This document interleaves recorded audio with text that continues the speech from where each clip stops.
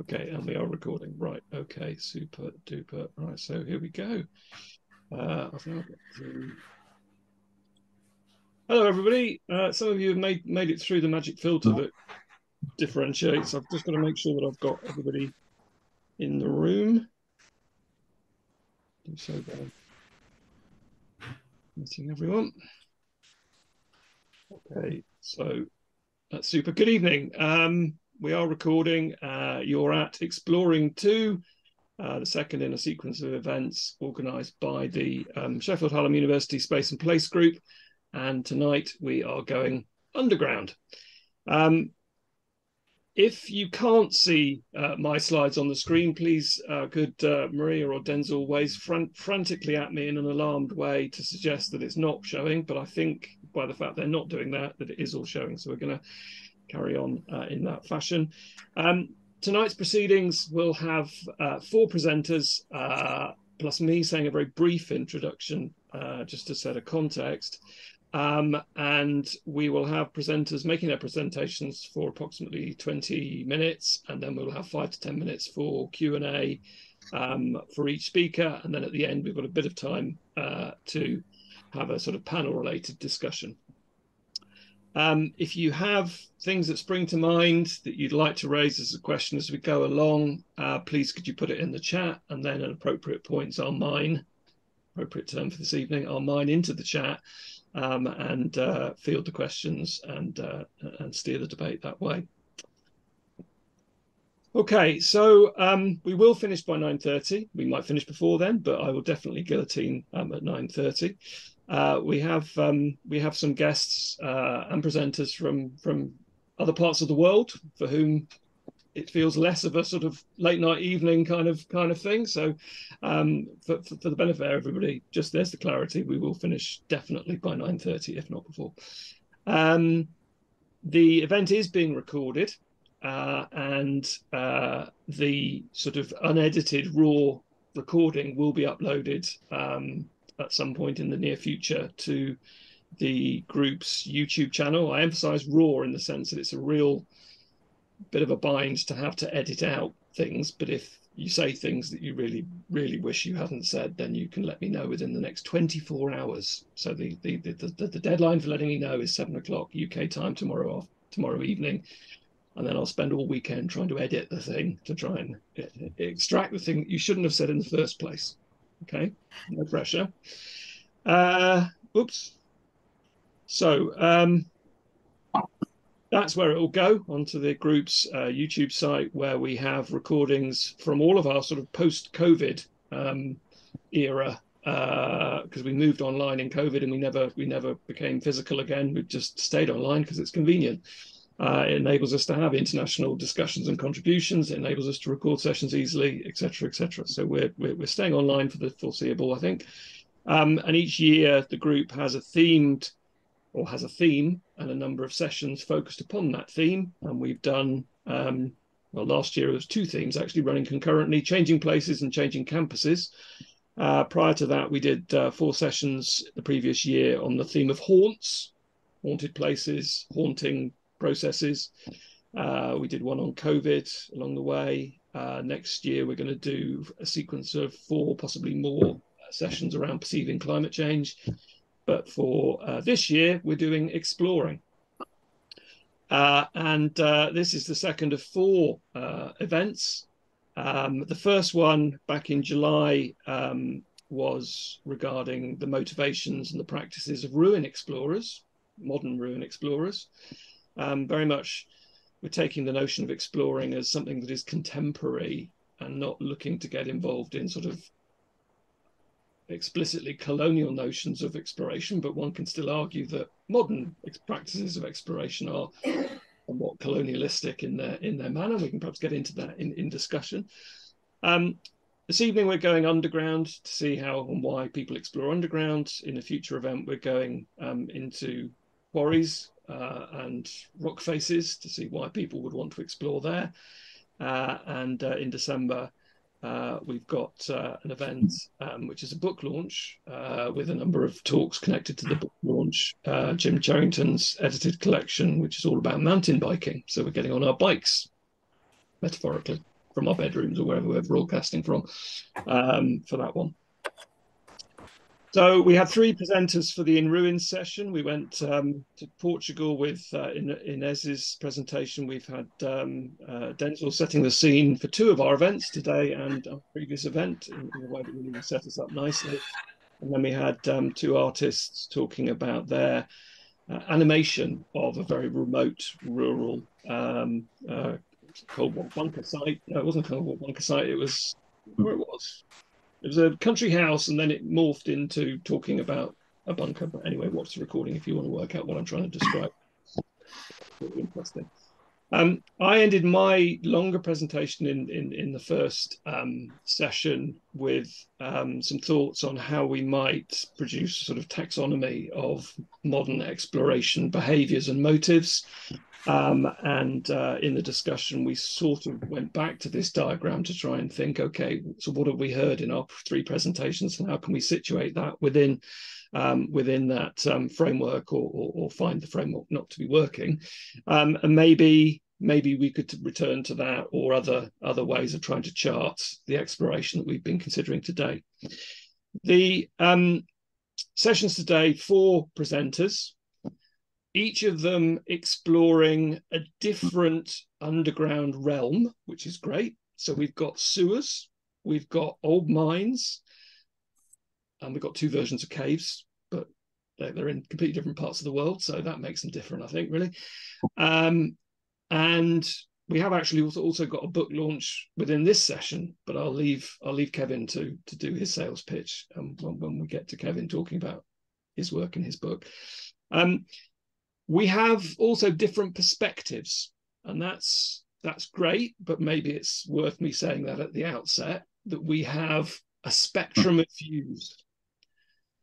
We have very enthusiastic underground explorers, and we have some who are perhaps more critical of certain practices of underground exploration. And I think it's really healthy to have a diversity of views, and we have ample time to discuss what we each feel and think about those various positions. And isn't it better to have a variety of positions than just everybody monolithically agreeing with each other? So I've just set that just to set things up. We're going to take the presenters in the order that you see them presented there on the screen. And I'm now going to go quiet and invite each speaker in turn to make their presentation. Because we keep things informal within this group, we don't do big welcomes and honorific mentions of what people are about. We let them explain themselves, because that usually seems to work better. So I will simply say someone's first name, invite them to share their screen and get on with it. And they should not be offended by that. They should see that as an opportunity to talk about themselves rather than to hear me talking about them. Okay, so we're cool. Right, so I'm gonna shut up now, and I'm going to invite Denzil to do his thing. I'm going to stop sharing my screen, Denzil.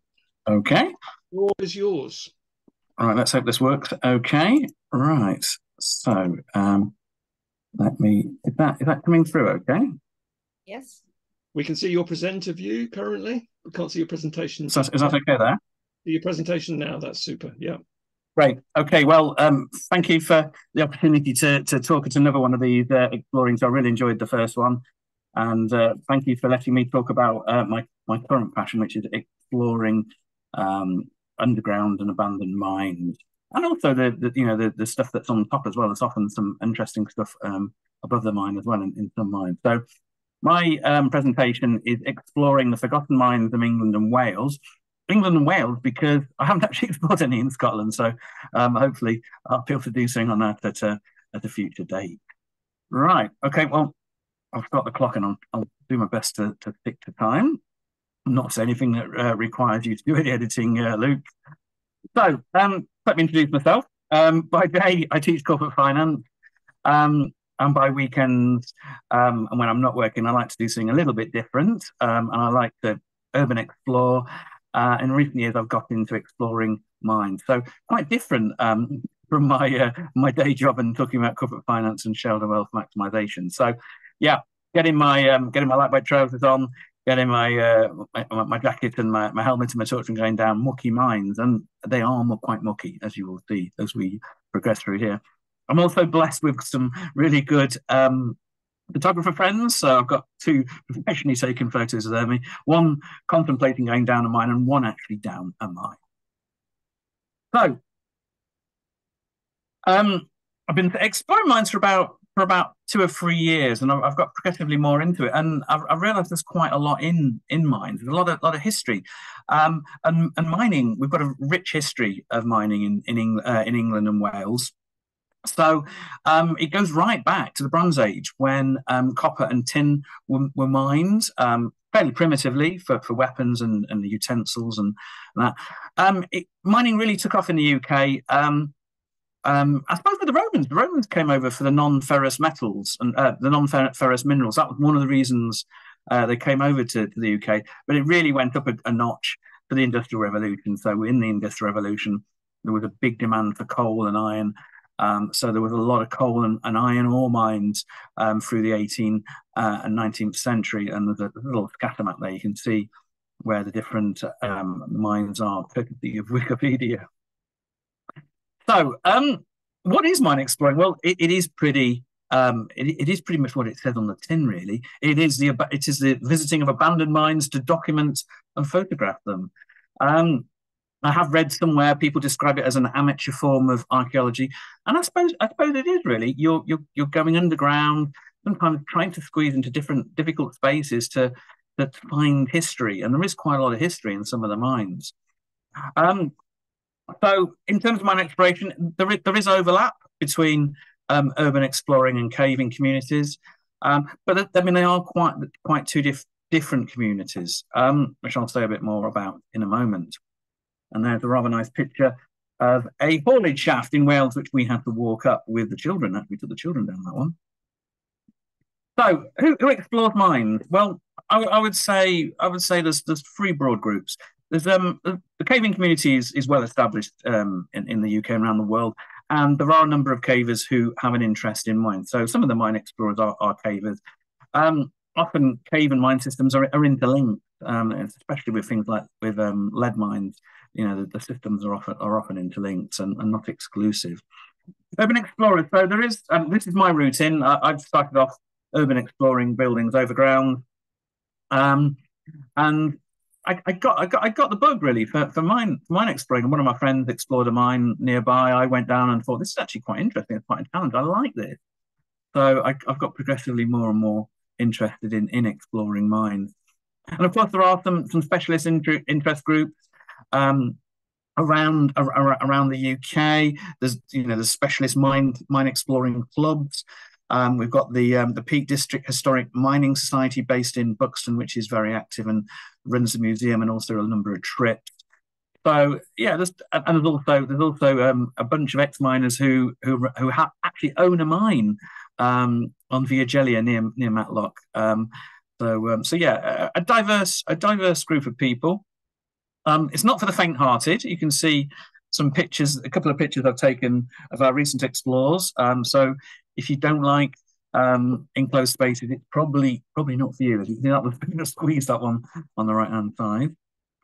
So let's get the health and safety out of the way first.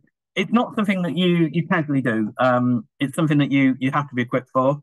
And here is sort of like a checklist of what you need as a minimum. A safety helmet is absolutely critical. And on that, a head-mounted torch. Sometimes you'll be scrambling, you'll be going up ladders, so you won't have a hands-free for the torch. This is critical: a torch, a spare torch, and a spare torch. Now that might sound a little bit over the top, but whenever I take anyone down a mine who's not been down before, I say, right, switch your lights out, and it's pitch black in most of them. And if you didn't have a functioning torch, you would be there for some time, and you may not get out alive. So torches are really, really important. I tend to take five or six even. Spare torch batteries for the spare torch and the other torches. Suitable footwear, that will vary depending on which mines you're exploring. Sometimes if it's a dry mine, boots are the best bet. If it's moderately wet, wellies, or if it's really wet, waders. And sometimes it pays to sort of put your waders in your backpack. Suitable clothes, lightweight waterproof, lightweight jacket and trousers, which are easily washable. A compass and mine survey. So whenever I explore a mine, I try to make sure I can find the survey so I know where I am within the mine system. And a compass is absolutely critical to use with the mine survey so you can find out where you are. Drinking energy bars. And of course, if one of your motivations is to photograph the mine, then some camera gear. The torches are really handy there to paint the lights. A good tripod as well. A good tripod is really important because often you're working in absolutely zero light conditions. Some mine explorers do more extreme trips, and as we look at the different types of mine later on, you'll see that some mines you'll need a gas meter to check whether there's any carbon monoxide or dioxide or any oxygen depletion. Knee pads, often you might do some trawling, so knee pads are a bit of a lifesaver. If you're in a particularly wet cave, a particularly wet mine, a waterproof bag to put all your electronic items in. Some mines, specifically sort of lead mines, have false floors, and sometimes there's holes in the floor. So cowtails, carabiners, and a safety belt can also come in handy for those. And some mine explorers, perhaps the ones that have come from the caving side, will use SRT gear so they can go between different levels of the mine. But so really, the important thing is that you have got the minimum gear with you when you go into the mine. Top tips: always tell someone where you are going, what time you're entering, and what time you're expected back out the mine. That's always very good. Very good. That's all very well. What I was going to say, but very good. What's the word I'm looking for? Help me, Luke. I forgot the word. Very good. I've gone blank. Preparation. Preparation is the word. Also, try not to explore mines solo. I mean, I guess we all do some exploring solo at times, but please make sure that you're trying to go with a friend. Research the mine that you're exploring and take the appropriate kit, which we've just talked about. And for large mines, always, especially large mines where you might get lost, take a map and a compass. In terms of hunting out mines, sometimes it's quite difficult to find where the mine entrance is. So there's a really good resource of old OS maps which map the mines out and they show the entrances. So the old OS map online resource is your best friend when it comes to actually locating the adit and shaft entrances. Okay, hazards. Mines can be dangerous, so it's really important that you're aware of what the dangers are and you're constantly assessing and managing the risk. These are the main risks that you face. Collapses, to be honest, you'd be really unlucky to be under a collapse when it happens. I mean, you do see collapses in mines, so don't hang around under structures where the rocks look a little bit loose. False floors are an issue. In certain mines, as we mentioned already. So, like lead mines, often you think you're walking on solid ground, but you're not. You're actually walking on a false floor on beams which may be rotting. Shafts are opening to mine at a ground level. You need to make sure you don't fall down. Most of the time, farmers will cover them up. Winzes are internal shafts. So when you're exploring the mine, you may come across an internal shaft. Sometimes they're right in the middle of the adit, and you have to sort of gingerly skirt around them. And we've already mentioned the gas issues. The main issues are carbon monoxide, CO2. And oxygen depletion, especially in things like iron ore mines. So just be aware of the hazards, do your research. Caving clubs tend to report on what the conditions are in mine. It's a bit like looking at the weather forecast before you go out walking. Make sure that you've got the latest intel on the mine. So I challenged myself to come up with 5 reasons why you should mine explore. And I think the first one is the location. For a lot of the mines, they're in incredibly beautiful locations. So actually getting to the entrance of the mine is a joy in itself. And that is the fantastic walk up from Blaenau Festiniog up to Coglon Mine, which you'll see a picture of later there, in really beautiful scenery. So that's also part of the joy. Before you go underground, you're often walking through really beautiful scenery. There's a bit of exploring all of it, and obviously the theme of these talks is about exploring, and it does feel like you're exploring when you go into a mine. You very rarely meet people. I don't think I've met many people in mines other than the group that I'm with. So there is this real sense that you are exploring and you are seeing things that not many people have seen. But it's not for the faint-hearted. On the left there is the tube that you have to squeeze down to get into jug holes. So that's a bit of a squeeze. And there's a picture of me in the mine looking at one of the old slate trucks with slate on. So yeah, I mean, you really are finding history in situ. It's like a living museum. My third sort of reason why I like to explore mines is the photographic challenge. So before I started going underground, I'd always been taking pictures with plenty of light, maybe low light, but never in a situation where there was no light. So that really does upskill your photographic skills. You really need a tripod, and you need to paint the light. And so really you're in control of the light, but you've got to be creative. And it's really hard. I'm still not an expert, and I'm still envious of a lot of other people's photographs underground. So I was actually quite pleased with that one. That one's a ganister mine just north of Sheffield. So I was actually quite pleased with that. There's a lot of interesting colours underground, but obviously in the dark, you can't see them. And it's when you shine the light on them, you actually see the colours. And depending on what type of light you shine on them, it depends on how the colours reflect and are in your photograph. And number 4 is the history aspect. So I alluded to this earlier. Some mines you'll find no history. In other mines you'll find lots and lots of history and some really interesting stuff. So some mines have just been absolutely fantastic. So the one on the left, I think, is a miner's lamp in a certain mine in Derbyshire. There is a winch in a chert mine that we'll have a little bit of a look at later on.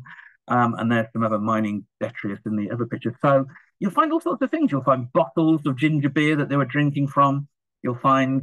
You almost find a spade. Every time you go down a mine, you always find a spade with a broken handle on.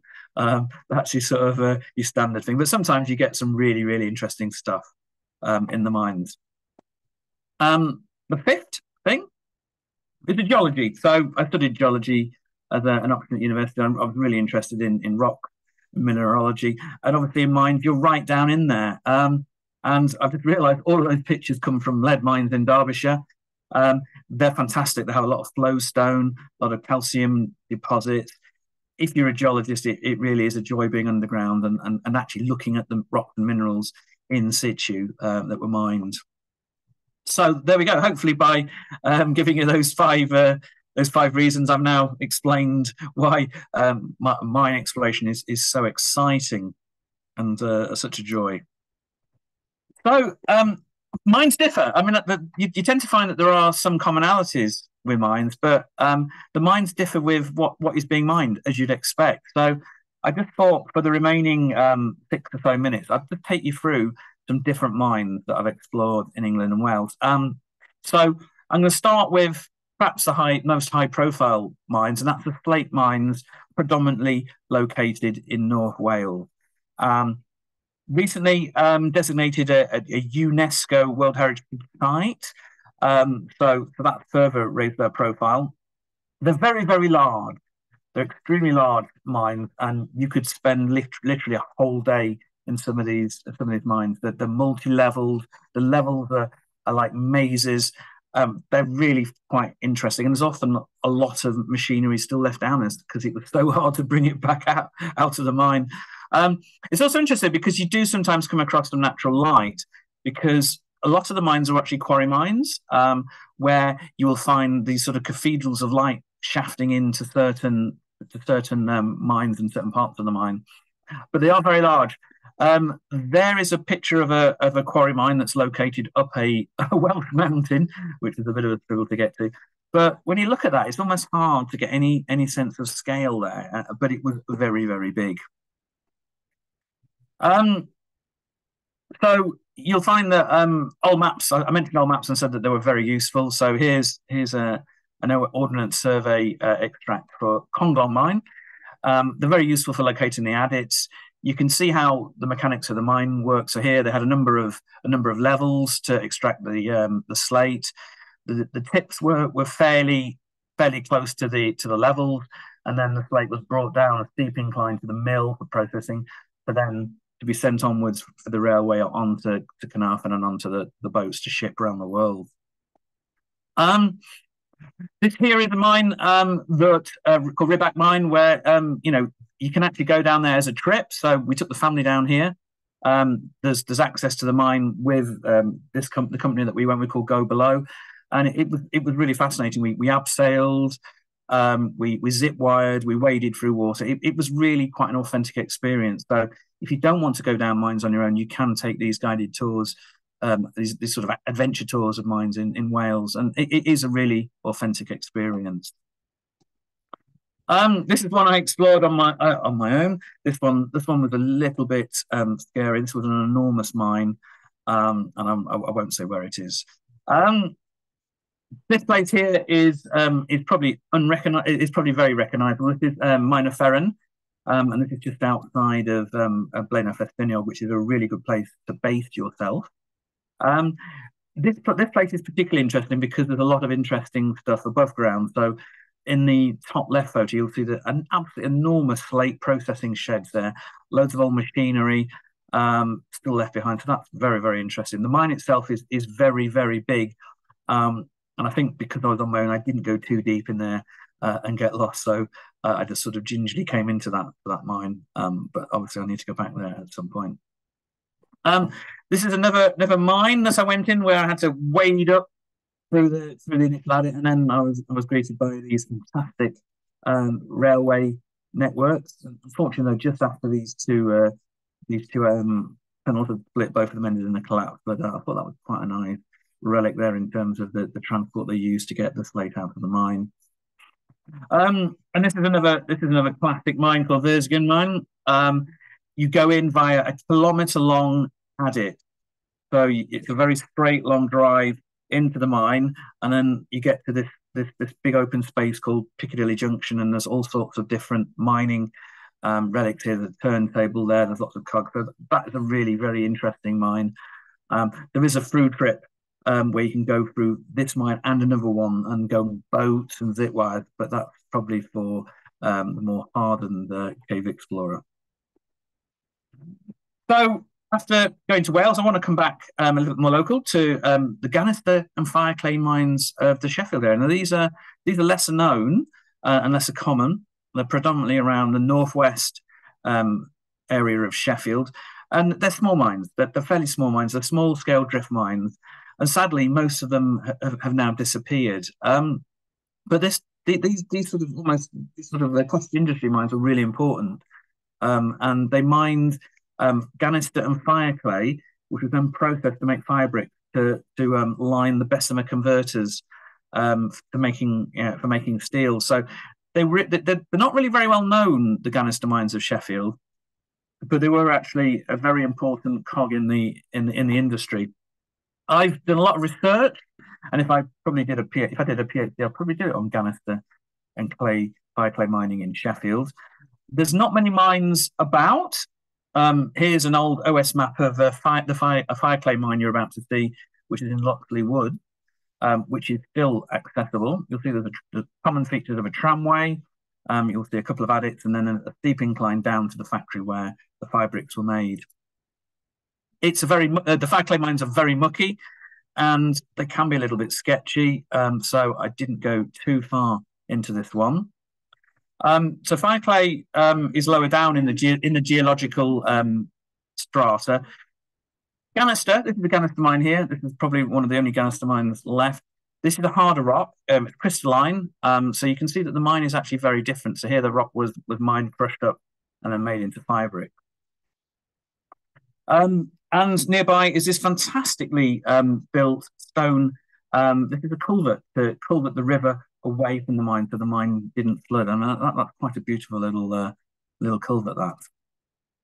And then, unfortunately, this was another fireclay mine where we managed to locate it, and then we got in, and then we found out it was all closed up. Just realised I'm up to the 20 mark. Is 25 minutes all right, Luke? Is that okay or not? And less question time, right? Okay, so I definitely want to say something about lead mines because I've spent a lot of time looking at lead mines. the access is fairly open access, and the various caving clubs negotiate access with the landowners. There's a large amount of lead mines in Derbyshire and the northeast and northwest of England. Again, they're small mines. They're like ganister mines, and they're small, but they're more robust and they've survived.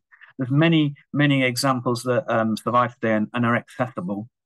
They're very interesting because they're mined via something called stoping, which I'll show in a moment.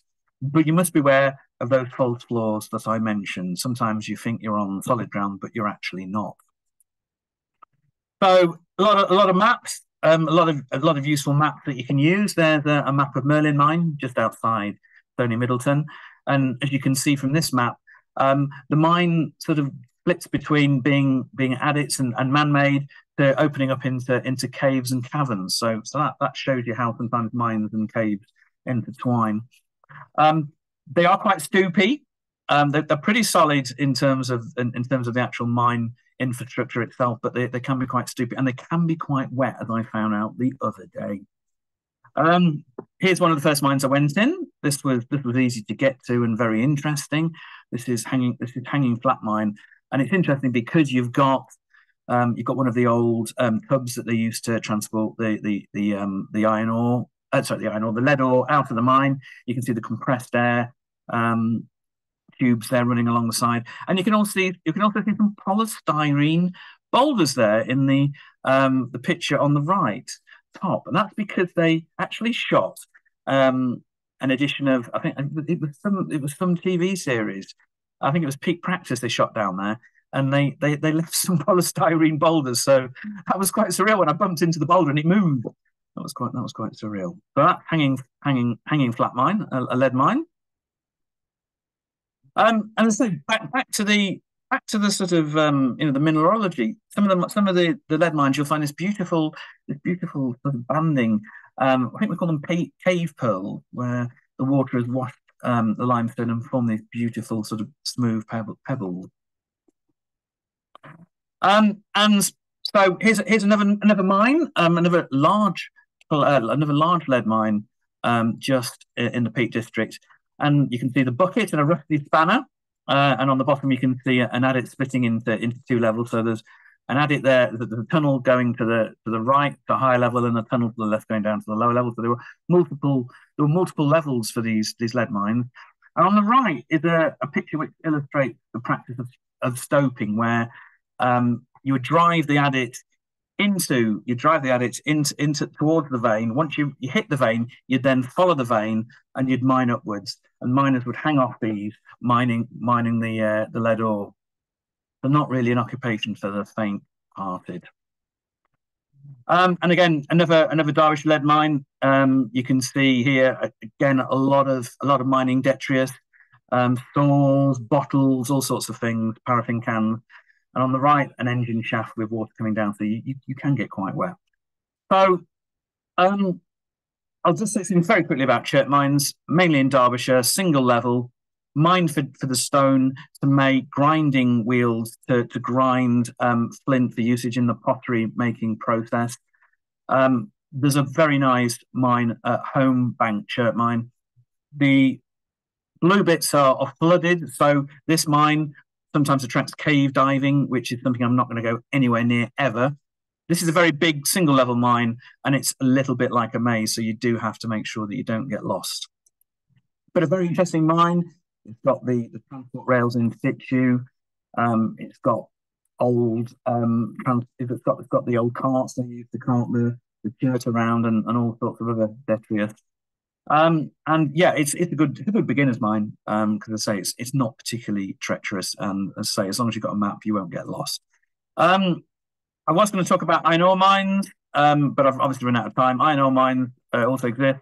One thing I will say, coal mines are not to be explored. They don't feature in this presentation because they're really out of bounds. They were mined by deep shaft.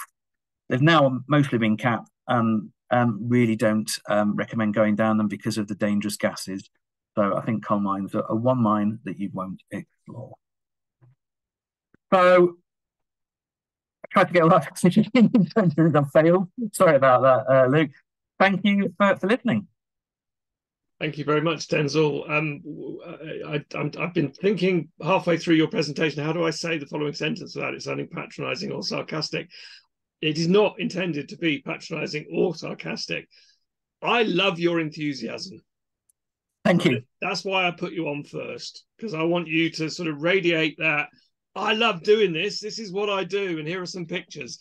Yeah, that was pretty much it. Okay. Well, no, it's not to diminish it. That's to say, that's to up the positive. Here comes the lawyerly bit, because I'm the lawyer in the room, and I'm also the person who's organising this event under the branding of Sheffield Hallam University. Let me just do the lawyery bit, the caveat that probably needs to be added strongly into this whole presentation, inspired by your enthusiasm. Sheffield Hallam University does not condone people putting themselves in danger, going underground, enthusiastically or otherwise. Denzil has outlined many dangers involved in putting yourself underground in situations in which you would need to really know what you were doing in order to safely cope with that situation. So here, for the record, and it's not a telling off of you, Denzil, it's just a thought inspired by your enthusiasm. And I said that this event would be made up of various perspectives. So I'm adding the cautiously, loyally institutional perspective here to just make it clear in relation to all these presentations, going underground in many ways is bonkers. Right? So, just on behalf of the cautious ground level folk, only go underground if you really know what you're doing. Go with people who know what they're doing. And as you've said, take all the proper kit with you if you decide to go. We're not condoning people going underground, but if you want to go prepared. So thank you very much for setting us off with a lovely, positive outlook. And I'm now going to hand over to Kevin, and I suspect we're going to get even more of the same, but from a slightly different angle. Kevin, don't want to steal your thunder, but the floor is... Oh, no, sorry, I need to give questions, don't I, first? So, sorry, didn't mean to cut you off there in your prime, Denzil. I think the question... that I've looked at the chat, I can't see anything. Please, if you have questions, folks, put them in the chat now. How much of this, Denzil, is about history? Because you gave us your presentation last time about surface level exploration of ruins. Yeah. So I was sensing the driving thing there was more the image, but I'm sensing here it's more about excavating a sense of history and system. Yeah, I think history plays a big part in it. I mean, sometimes you'll go to a mine and there's no... Occasionally, you go to a lead mine and there's no remnant of what went on there. So I much prefer mines where you can see the machinery, you can see the conditions that the miners lived in. Because I mean, obviously, for some of these communities, the mines were the major employer, and they were, from an economic and social history point of view, they were very, very important. So yeah, the history is really strong. I mean, it is something that's really interesting, and a part of the photography thing is really documenting this history, because things rust. Mines collapse and that history gets lost. So yeah, there is a strong sense of history in there. And there's a large amount of literature out there in terms of the slate mining. I mean, there's whole textbooks on slate mining and the industry. Thank you for that. I'm just gonna unmute, because I think Jim, you've got your hand up. Did you want to speak a question? Jim, you'd need to unmute, but I think you're able to unmute now. Or are you asking permission to go to the loo? I don't know.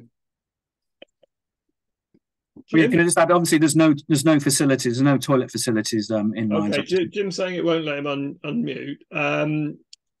Jim, do you want to just type in your question? Because I've pressed all the buttons that I think would unmute you. So I'm not quite sure what's happening there. So we'll just give Jim a moment to sketch out a question. Okay, so his question is, are you documenting history? And documenting is in quotation marks. Yeah, so I mean, I've done quite a lot of work with the ganister mines. So I'm really conscious that this is an important part of Sheffield's history, and it's fastly disappearing. So I have quite systematically gone to where the mines are to try and document them and find what's left. And in some cases, there isn't a lot left, and you're really looking on the surface for things. So yeah, especially with the ganister mining, that is something that is disappearing and could be lost. And if it wasn't for David Batty's book on lost and forgotten mines in Sheffield, a lot of it would have been lost already. Yeah. Hi guys, sorry, I'm off mute now. It's allowed me to do that. Sorry. Oh, okay, go for it. I was frantically clicking the unmute button and it wouldn't allow it. I don't know what's happened there. And I realise now my question sounded quite daft because it was a two-parter, and you kind of answered, are you documenting history in the first part of in the answer to the first question? So apologies for that. The second part of the question was, to play devil's advocate, are you documenting history, or in some cases, and maybe there's a crossover here, are you trying to reimagine it? I always remember Kev saying that when he goes into some of these buildings, it's about imagining yourself at that time and what it would be like. So I just wondered what your take on that. Yeah, so I mean, I suppose when some urban explorers go to places, they arrange the items and try to create a mood. I suppose really when we go to mines, we take pictures of what's there. So I think it really is documenting. We're trying to make it look, I suppose there's a strong photographic element to it. So we're trying to make it look good from a photographic point of view. But yeah, there is that documenting it before it's gone. Definitely. And for when you sort of go down mines, you research them. You do research them beforehand, and sometimes you can't find a lot of information about the mines. So sometimes these are some of the first pictures that you've seen of them, and the ones you've taken yourself. Okay. You tend to find with cavers, the cavers that do mines, they tend to be more interested in going through the system, and more extreme exploring, and photography does seem to be less of a thing. Mine explorers don't tend to do. A lot of my friends don't do SRT, so we're not going between levels and trying to go through the system. We're really trying to find the interesting things and document and photograph those in an authentic manner. Okay. And I suppose the other thing, of course, is that these were dark places, and the miners were down there with candlelight. So we're very much shining a torch. So I suppose in that sense we are adding something, and we're illuminating the mine in a way that it wasn't really illuminated. So I suppose that it potentially is an artificial aspect of it, but it's sort of unavoidable, really.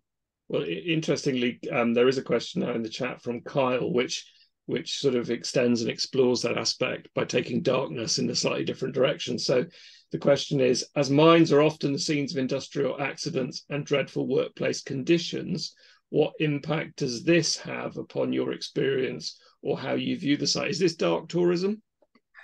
I don't really think of it as dark tourism, no. And I mean, you do have an awareness. I mean, sometimes you'll see things which are really poignant. So in a lot of the lead mines, they've actually carved their name in the wall and a date. So it does sort of bring home, the local people down here working a lot of the time, and their families followed their parents down the mine, and it was hard. It was really, really hard. But what sort of comes across is there was some sort of camaraderie. There was quite strong camaraderie with the miners, and although it was hard, it was their realm, and they almost felt at home in this. It was really, really violent at times when they're blasting rocks from the ceiling. There was a lot of it, they're all well documented, a lot of underground accidents. So they were extreme places. So yeah, I suppose in that sense we are seeing them in a very quiet and tranquil, manner compared with what they were before. But no, I don't really see it as dark. I haven't really thought about it as being dark tourism, to be honest. No. Tourism in the dark. Tourism. All right, tourism in the dark. I don't know. I mean, tourism seems to. I associate tourism with being on organised trips. Okay. So I see that being a little bit odds with exploring. But I mean, and this is very much exploring, to be honest. A lot of these mines are, some of the mines have been explored, some of the mines haven't. Some parts of the mines haven't been explored. So you are seeing things that people haven't seen before. Final question for me. So, what's left on your underground bucket list? Some that very big slate mine at Manotharan, which is about 13 levels, and I didn't want to go down on my own with 2 torches. But the sensibility got the better sense of valor there, so I'd like to go back to there to explore that properly. That's great. Thanks very much, Denzil. That's lovely. Right, we're going to move on to Kevin now. Thank you very much. Hello, I'll just set up my slides. I won't be a second.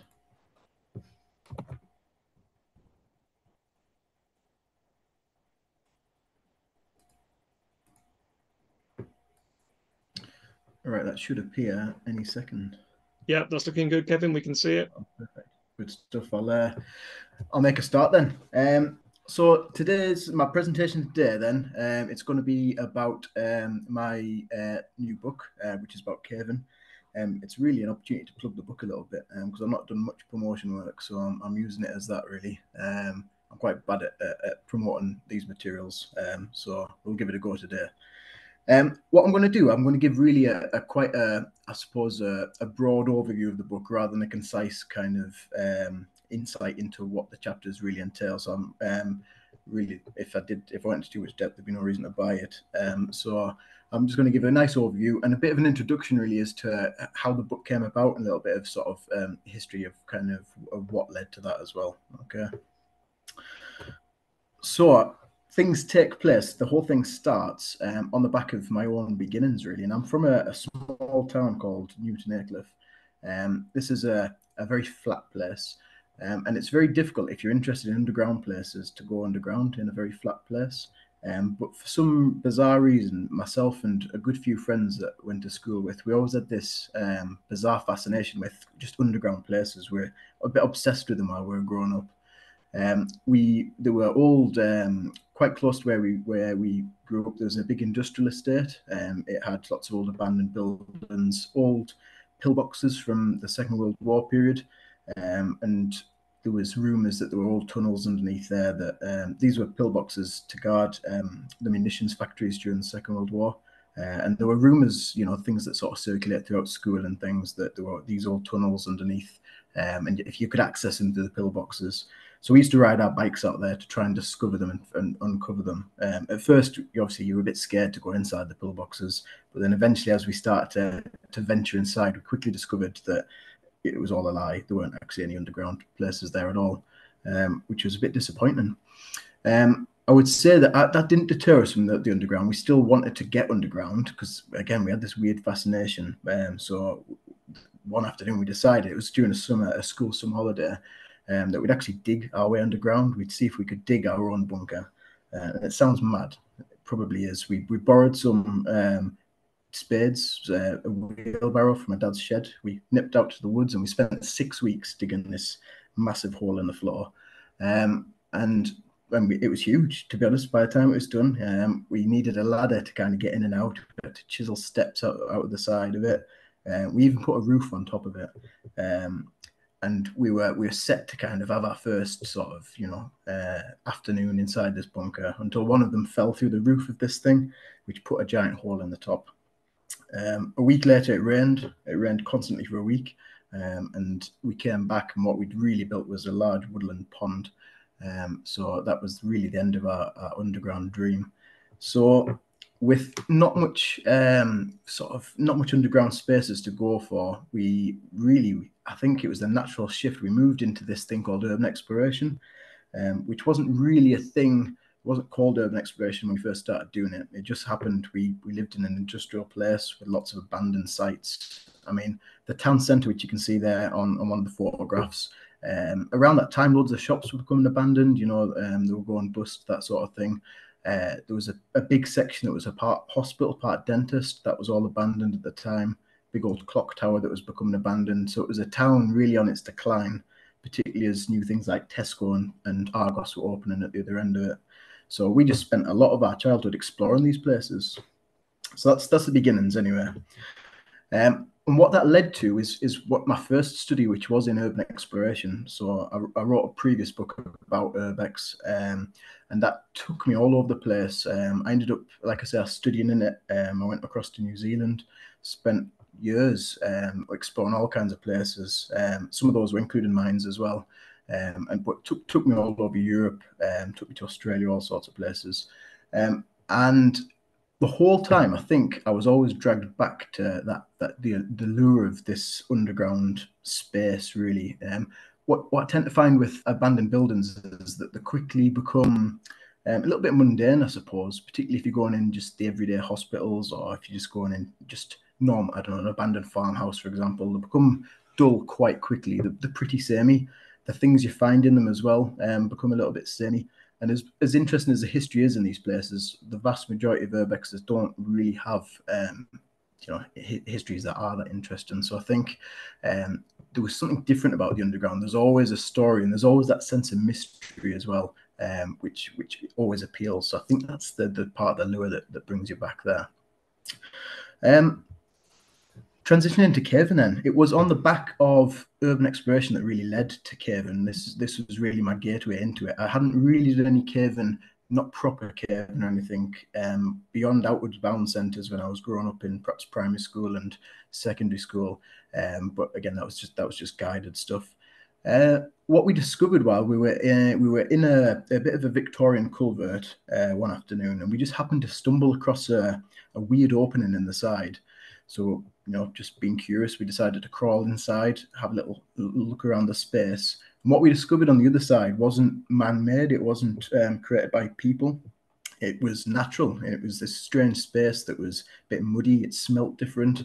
It was away from the sounds of vehicles, or sometimes when you're in a drain, that sort of space. If a car goes over the top of the grill, it reverberates throughout the tunnel, and you can really hear it. You feel, like you're beneath the city. All of a sudden, we're in this silent place. It was starkly different to anything we'd experienced, but there was kind of a weird bug that you got from being in this space. Very, very different, like I say. So that was our first taste. It was only a small bit of cave as well. It turned out that little piece of cave had been mined into, and then it continued into a coal mine, which Denzil said, don't stray into coal mines, which you probably shouldn't do. But we had a little mooch about anyway. But you really shouldn't go into coal mines. But that's our initial introduction. There is a bit of a lie there, I suppose, because there was an attempt number 2 in 2014 where we tried to dabble in caving again. And as you can see, we weren't dressed for the occasion. Really, with having no experience in caving, where we had no real background in it. A lot of us were cavers, so we had some knowledge of rope work, we had some knowledge of climbing technique, that sort of stuff. Absolutely clueless, I suppose, when it came to caving. So this was us attempt at Giant's Hole. We decided to have a little go inside. Didn't have any ropes. We took a makeshift rope ladder instead to get down Garland's pot. And then I don't even think we all had a torch, to be honest. I think we were sharing torches. And as you can see, we weren't dressed for in the appropriate sort of gear. But this was us dabbling at caving, I suppose. Quite quickly, we got scared. So we got into there's a bit called a crab walk in there after you get down Garland's pot. Quite quickly, we got scared. We got a little bit put off. Some of the guys I was with were a bit claustrophobic. We got wet. It was all in all, it was a bit miserable. So we quickly got back out and then vowed to never go caving again. But fortunately, the bug did come back. And that's really where this new book comes about. And I just, before I get on to talk about that, I just want to talk a little bit about this lure that I keep mentioning. And I find that there's something special. And in the book, I call it the Kingdom of the Dark sporadically throughout. And I think the thing that really appeals or really attracts to me is the fact that it's perhaps one of the last sources of true discovery that we can access ourselves, as adventurers. Particularly in the 21st century, where everything's becoming, you can access it online, or you can watch it. You don't even have to go and experience it these days. I think it's a place you have to actually visit to feel a lot of these things. The other thing I particularly like, I think the thing that appeals is that you end up in a labyrinth-like reality. It's a place that you could easily get lost, if you can't interpret the maps. Which I must say, when we started to explore these places, we hadn't got a clue how these caving maps worked, because they don't work like an Ordnance Survey map. They don't read in quite a logical manner, as you would perhaps if you were walking up a mountain. So we got that completely wrong. But you get to terms with it, you get used to it once you start to realise that these places are just different, they work differently. And I think on the back of that makes you think, I think it's just different in an ontological sense. I think this is where you can leave a lot of your identities back on the surface, your surface kind of identities, those roles that you're almost prescribed in everyday life. You can leave those behind as well. You become someone quite starkly different as well once you start doing caving properly and you start to get some of the proper gear. So by the time I did move into Cavan, we started to get into the SRT stuff. We started to do things properly by this stage. So we decided to revisit, but do it sensibly. So that's what led to the book. What I found first of all, though, was that there was a bit of a challenge. So I was trying to find a gap, really, you know, kind of aware of writing something novel, something a bit original. And to do that, I had to go and find out what's been written before. And what I found was that two major themes or it's been approached in two major directions, I suppose, the vast majority of the literature. And that's through this adventurer lens and then through this speleologist lens. So the first lens is this idea that adventurers have gone off, you know, these legendary figures back in the 1800s and so on. And these were people exploring unknown places. People haven't been down there before. That's Martel in the picture, for instance, who was the first to descend Gaping Gill. It's a colossal open cave shaft. It's a waterfall. He was the first one to descend it on a rope ladder, much to the disappointment of all the Yorkshire people in the area because he was French. So he beat them to it. It'd been tried before, but you know, this guy managed it. And none of the equipment that we use today either. So this is one of the major lenses, and we've got legendary figures who went out and explored these places. And the books that they produced on the back of it are very much adventure books, in the sense that they explore it in a very sort of personal manner. You could say an ethnographic manner, I suppose. And then you get a good feel of the place, but they don't necessarily do anything theoretical with it, really. They don't do anything sociological with it. So I felt there's probably a gap there that I could maybe try to fill a little bit. Now, the second lens, this is the lens from more of a scientific standpoint, or the sport and science. Without going too much into the history, just because I'm conscious of time, what we found was that Cavan became quite scientific in the way that it was viewed. And there were two directions that took. One was in a sport and science way. So it was seen as a sport, but it had a scientific purpose to it, whether that was mapping caves, whether that was finding water systems and so on. The other side of it was to reject the idea that it was a sport. It was something far more serious than that. You know, it was a proper science. It's something that should have its own department in a university. So very much, you know, very much like if you were to have a department in chemistry in a university, this would be equal on part of that.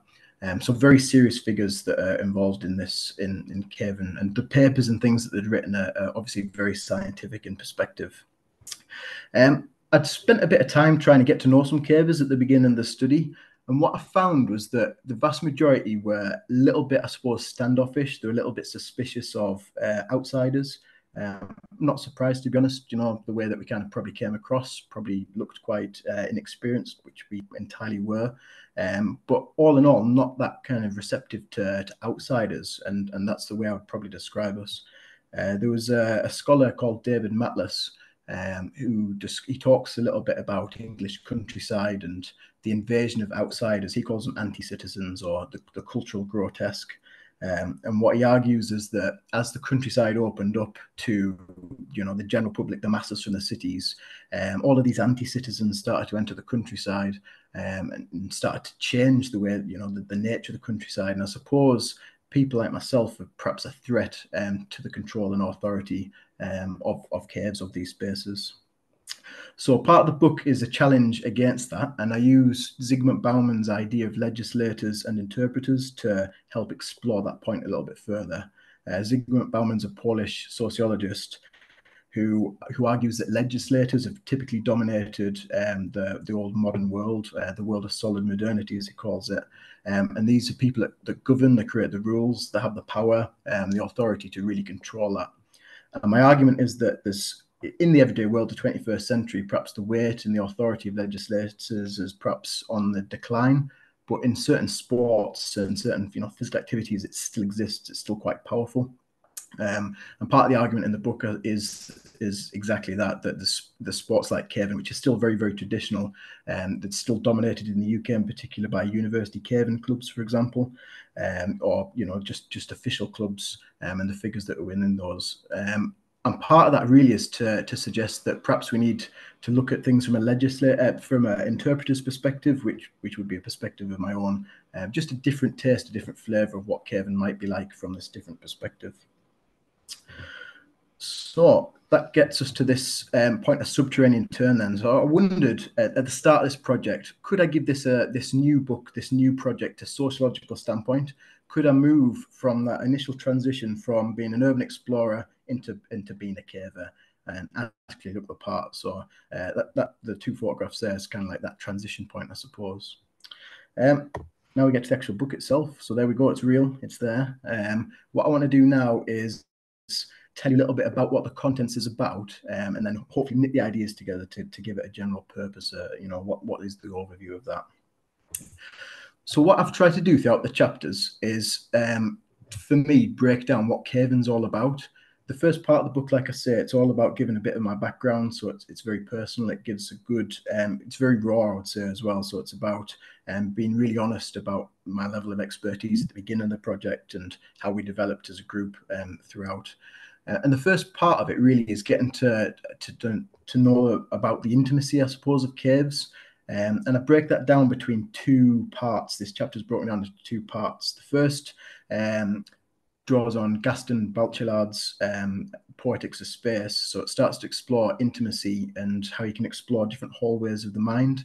And this is where, you suddenly have to overcome certain fears, the panic that you get when you're on that first SRT pitch. And what you can do if you hang there long enough, if you dangle in the air, you can change that mindset and you can become a little bit contemplative. You can suddenly feel protected by the walls around you. And you just feel differently. You start to sense the cave in a very different manner, almost in that intimate way. The second part of the chapter is that I explore this term scotopia, which is a concept I developed in a previous paper when I explored the Paris catacombs, which is where you enter a space absent of or devoid of light. And what that produces is it sets your senses off, really. It starts to stimulate senses in different ways. And part of that argument is that we live in a very visual world where our other senses are often ignored. So this is almost reinvigorating them in a place where they're actually needed, because there's so little light there. You start to notice things in a different way. So what I do is try to explore, what touch is like inside the cave. I try to explore what the smells are like, because I suppose it's only there that you notice what mud really smells like when you're crawling through it. So part of the chapters about, I borrow a guy called John Hull. He's a guy who went blind over a period of time, and he describes his journey and what it's like to become a whole body seer, he calls it.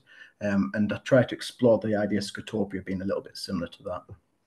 So that chapter is the Poetics of Caving.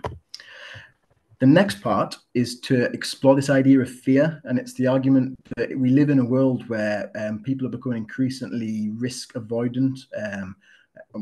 Ulrich Beck calls them risk societies. And what my argument is that we should try to reconnect with fears when opportunities arise or present themselves, and going into caves is perhaps one of those ways in which we can do that. Now, initially, I looked at that concept, Ling's favorite concept of edge work as a way to perhaps unpack that, but I had some key problems with it, I suppose. I don't feel like it fit quite well. So part of the chapter is a little bit of a critique about that, just to suggest that perhaps it's not the ideal concept, because what Ling does is really tries to minimize risk. So he mitigates it through these ideas of skill and mastery. And that's not necessarily the point. And the other idea is that he's only concerned with the positive attractions of risky situations. And what I found is that quite often caving's just not a pleasurable experience. But equally, that becomes pleasurable. I'll explain that a little bit later. And it just doesn't account for that. So what I needed was a different concept. And that moved me on to Michel Foucault's concept of limit experience. And I liked it just because it draws attention really to unlivable experiences, things involving maximum intensity and also maximum impossibility at the same time. And I just felt that it captured exactly what I was feeling in a much more detailed manner. So a lot of the chapters exploring the difference between the concepts and why limit experience is much more appropriate, I suppose, for exploring caving.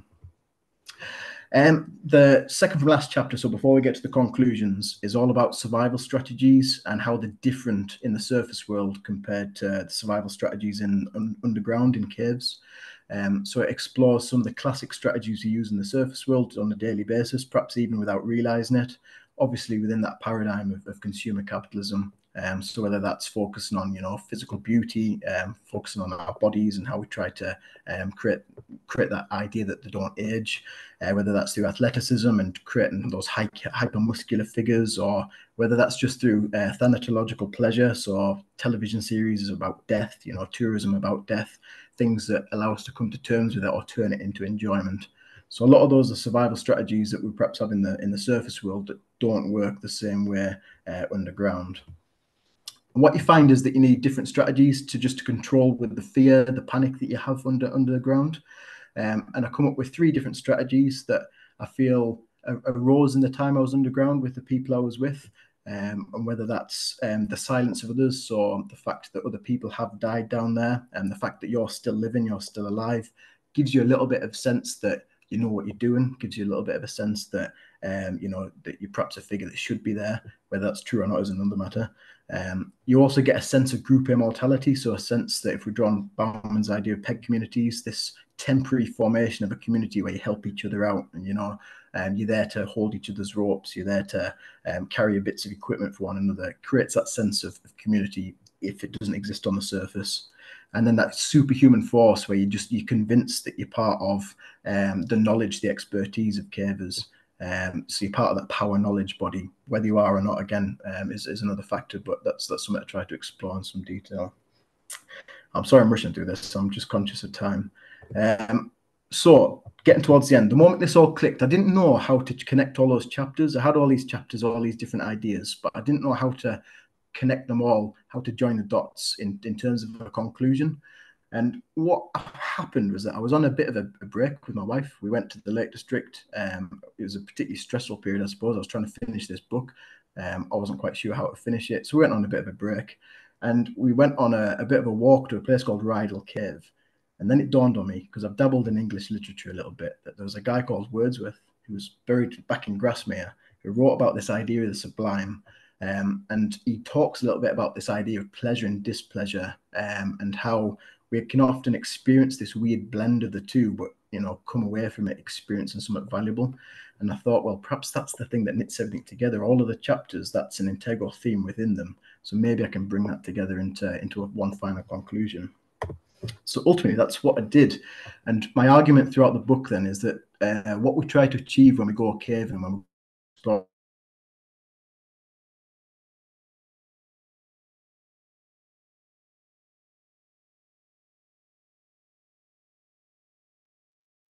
seem to have lost Kevin momentarily. We'll wait for him to beam back in.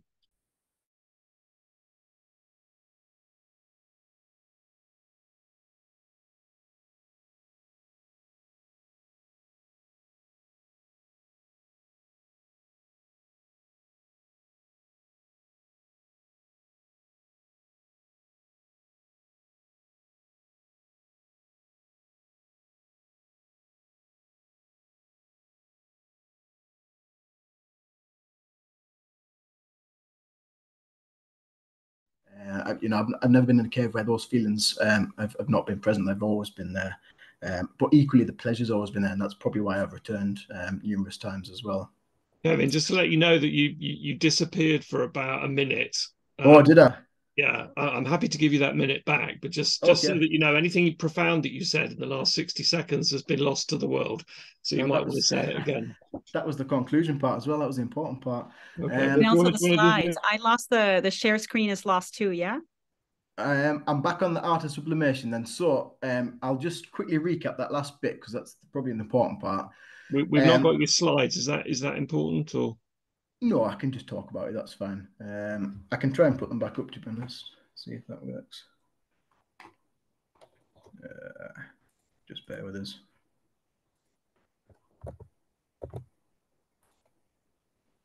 Someone's just helpfully put in the chat that we lost you at Wordsworth. At Wordsworth. I think they mean they lost the audio, not that we couldn't follow you anymore.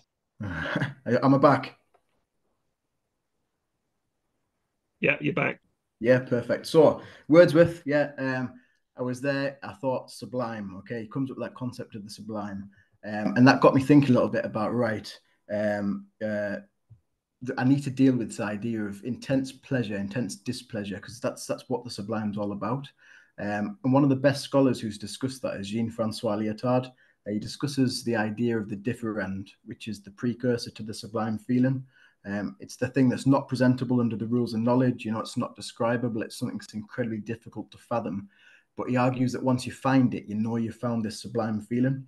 And I was thinking perhaps that's what I've been experiencing the entire time I've been inside the cave. And perhaps that's why I return to these places. Because every time I do return, I get that intense feeling of terror at some point. I get that intense feeling of fear.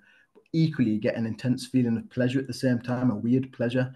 And it's the merging of the two, I think, that brings you back, which is perhaps the ability to negotiate that art of sublimation that is, for me, from a sociological point of view, why caving's important, I suppose. So really what the book is, it's a guide to the art of sublimation. It's essentially a guide, and each chapter takes you through different versions of how caving can bring you to that sublime feeling.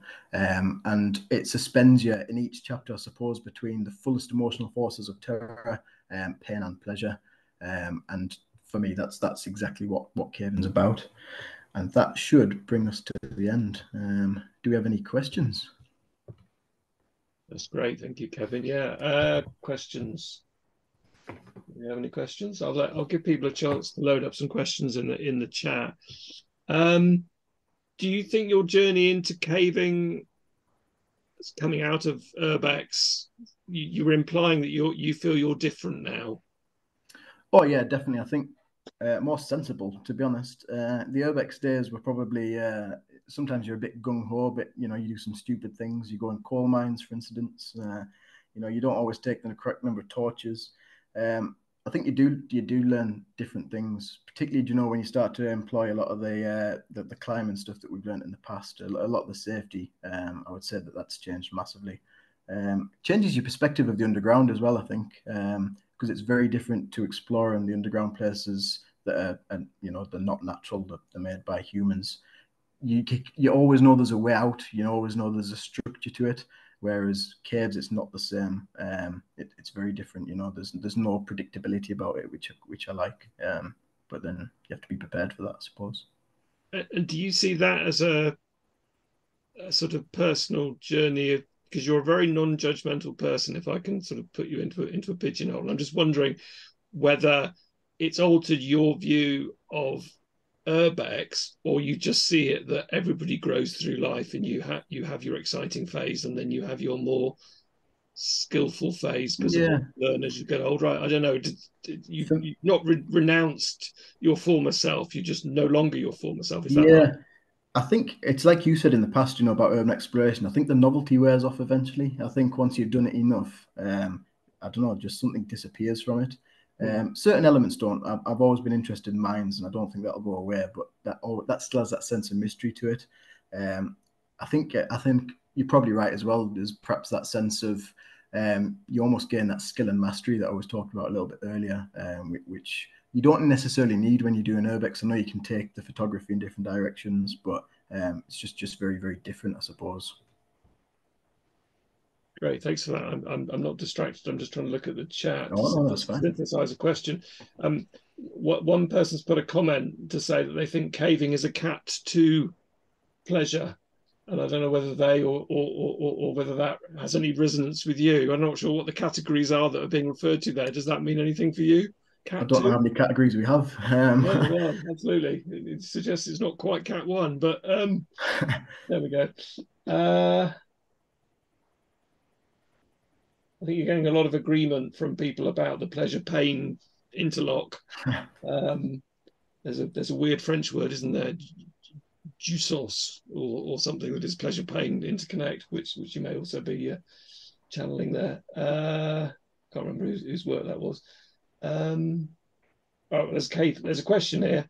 I'm going to read it out. It's from Jim. So Tristan Garcia argues that, quote, our appetite for new thrills is leaving us indifferent to the values of subtlety and compromise.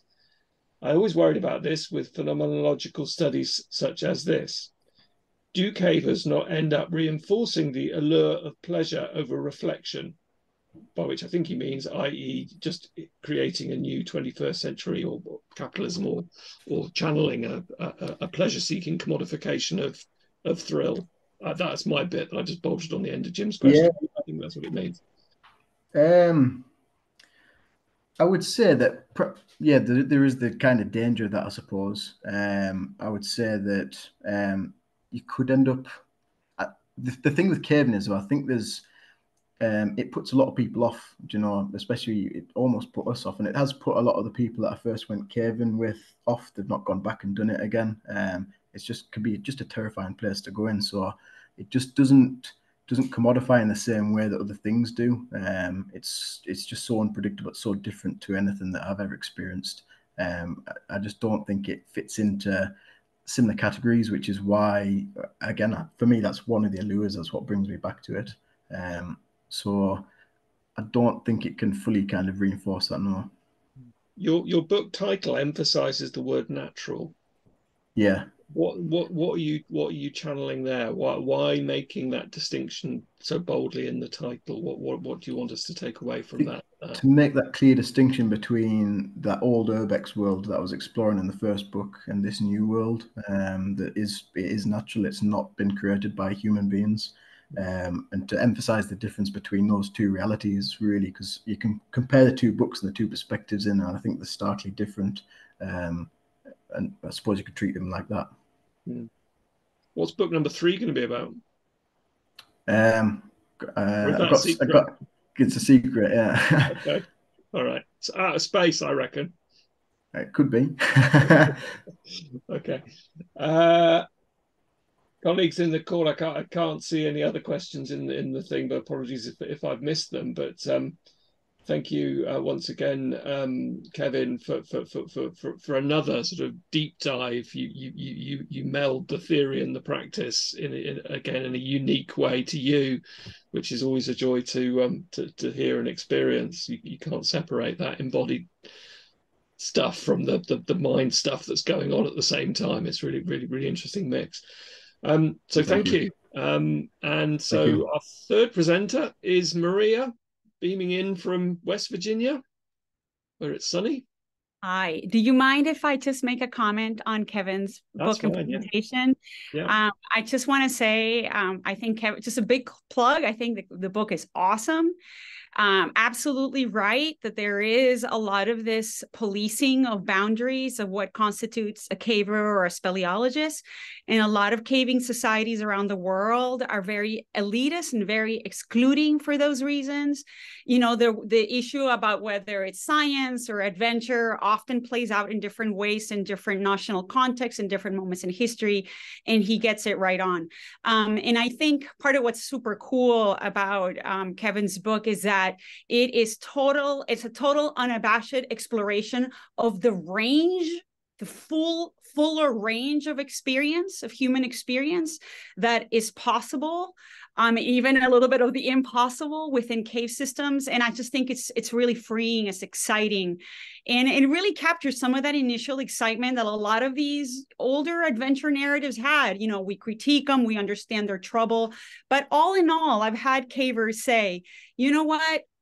There is something really special about that kind of writing. Especially children, younger people are connected to a particular kind of experience. And we're losing that if we go to the really cold, boring scientific writing. And anyway, I just think it's a great book. Plug for Kevin's book. Buy it. Read it. It's really, really good. Thanks. Thanks, Maria. I really appreciate that. I just want to add on the back of that as well. A lot of your work was very influential in directing and channeling the book. So a lot of your work's in the background of there as well. Thank you. Super cool. I really appreciate it. Awesome. All right. So I guess I can now officially start. Give me 1 second to open up my slides and then I'll start the timer. Okay. I'm exactly on 20 minutes. All right. Let me open up no problem. Screen. And here we are. Just let me know. You should be able to see just my slides. We've got your presentation appropriately on the screen. Lovely. Got it all good. All right. So let me go ahead and put my mode. I had it ready to go. And I'll go ahead and start. Well, thank you, everyone. Really appreciate Luke's invitation. I've known Luke for many years. This is really great to be back. So the title of my talk is From Caves to Karst and Back, reassessing what it means to study the underground in Venezuela, Cuba, and Puerto Rico. Apologies, really, there's no time for Cuba today, although I have a couple of pictures from Cuba. I'm mostly going to talk a little bit about Venezuela, but I'm going to spend most of my time in Puerto Rico, where I'm mostly doing my research. And in fact, I'm about to fly to Puerto Rico in less than 2 weeks' time. I'm an associate professor of geography at West Virginia University. I have 3 affiliations I always like to share. These are my teachers, my friends, my mentors. I am a fellow of the National Speleological Society here in the US, an honorary member of the Sociedad Venezolana de Espeleología, and also honorary member of the Cuban caving group, Grupo Origen. My dear friends, I thank them for all their support. So, of course, we've just been talking about caves. We're going to start there again today. This picture actually is in Cuba in an undisclosed location by a photographer who's actually an alumnus of WVU, an extraordinary explorer and photographer, Ryan Marr. He went down to Cuba with us, and he's just a great friend. So I love this definition, right? Mysterious and inspiring. Caves are found around the world and even throughout much of our solar system. Caves are naturally occurring hollow spaces in the ground, large enough for a person to enter. And hence, the fact that caves, by definition, are an exploratory concept, right? So it's completely perfect and apropos to talk about caves in a series of sessions on exploration. Caves have rooms or passages to explore. They hold the key to understanding past, present, future, and life beyond the planet. But I'm now going to define a term that perhaps most of you have not heard or maybe heard less of, right? So that term is karst, and I'm going to take this definition out of this great document that actually is available free on the internet. So simply speaking, karst is a type of landscape. It is formed by water, dissolving certain types of rocks, creating features in this landscape, such as caves and sinkholes, right? Here's kind of like a diagram. Sorry, I'm getting a little bookish here with a little bit of geology, right? But what's really important here is that karst, when we think about karst and caves within the broader karst context, we're really talking about these systems that have both superficial and subsurface features and a lot of interconnections and a lot of manifestations in the landscape that actually really challenge the dichotomy between what's above ground and below ground. So that's a really important point I'm going to kind of like build on a little later in the talk today. And something super important, water is critical to the system. You have water raining on land. The water gets a little acidic from like the roots of trees and vegetation. That mild acidity actually contributes to water's capacity to dissolve relatively soluble rock like limestone, marble, gypsum, so on. And then that forms caverns, right? And also aquifers. And so thinking about karst really has us thinking about all of these systems and all of these processes together. And I think that's a really important thing to think about, and also has really important implications in terms of how we think of the social science and the humanities when we think about the underground, right?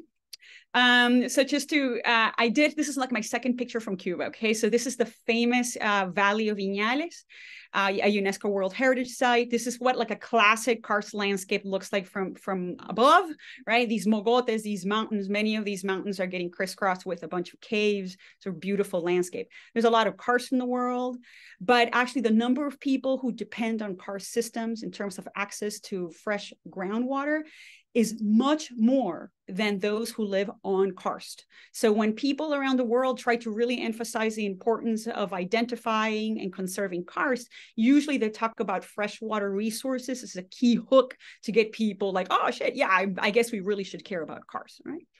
Hey, don't build your Corvette museum on top of a big sinkhole. It's like usually a bad idea, especially when the sinkhole collapses. This actually happened in the US of A. Lots of things happen in the US of A, but I'll just move on.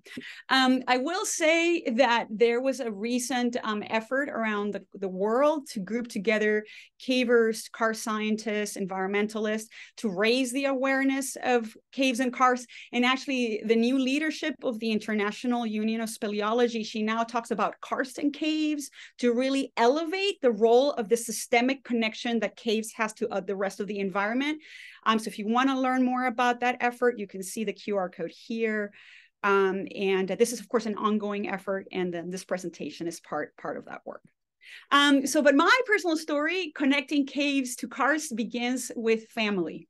So I'm a cultural anthropologist. I geek out on kinship, and how better way to do it than to connect it to my personal kin story. So here I am when I was about 5 years of age, exploring a cave with family in the outskirts of Caracas, Venezuela, where I am from.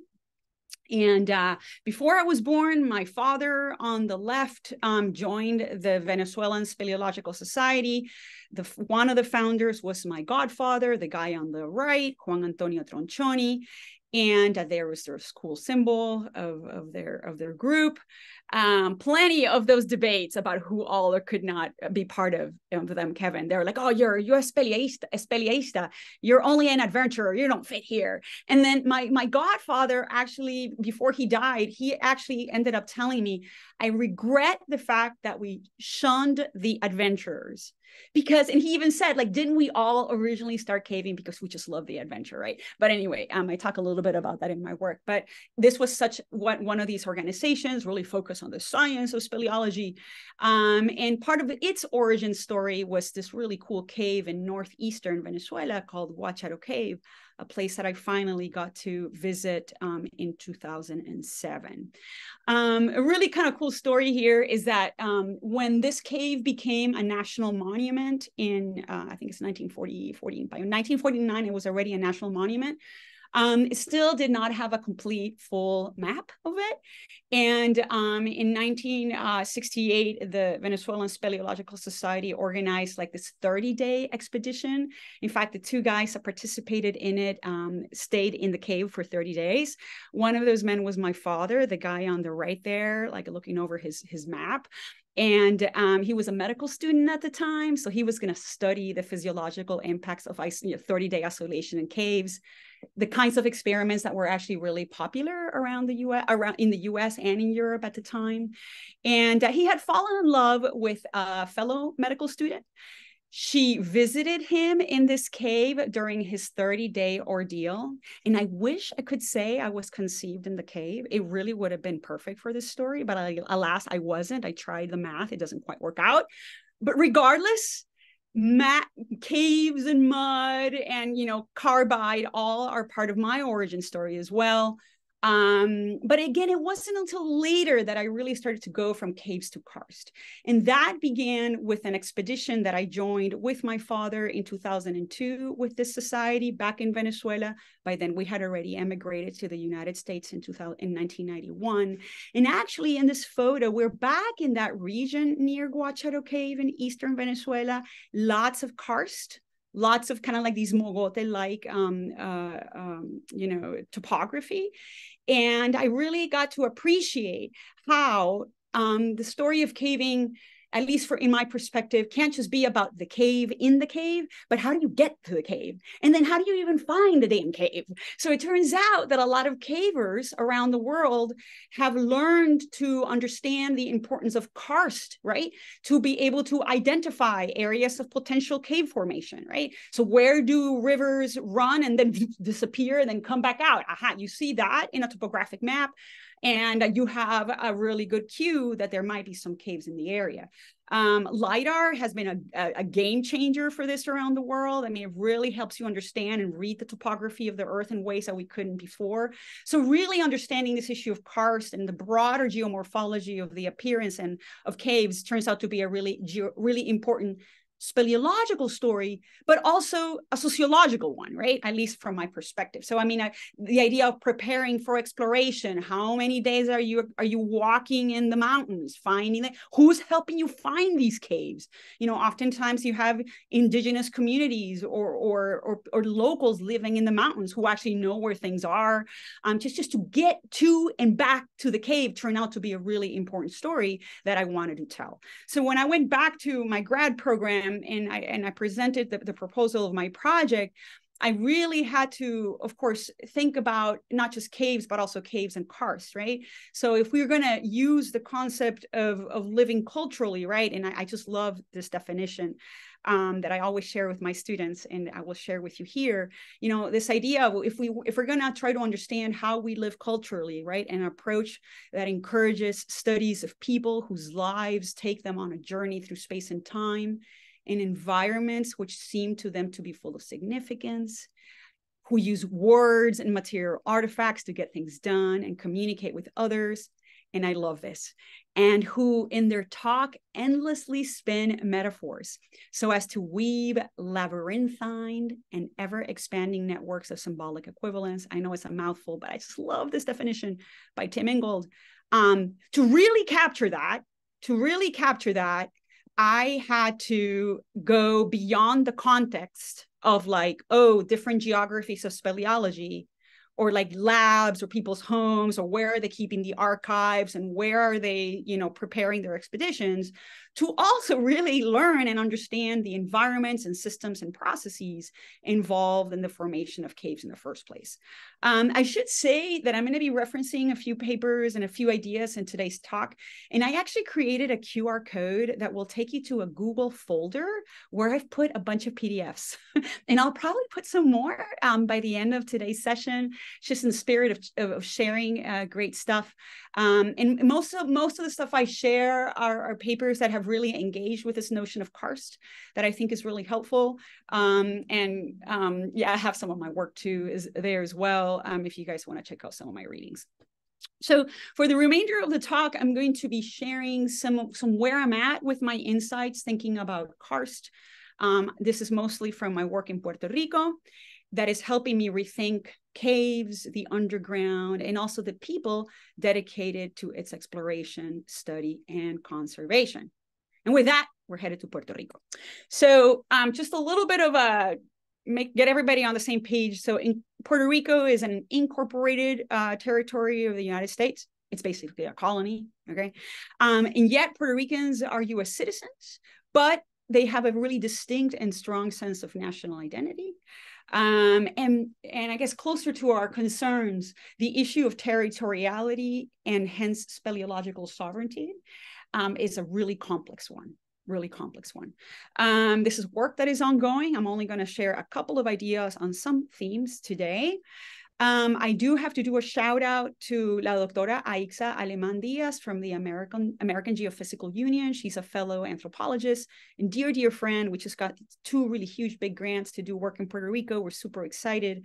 I also have to do a shout out to Mike Lace, good friend from many years, one of these cavers who does not follow the trappings of academia, is kind of like drawn to his interests and does incredible work.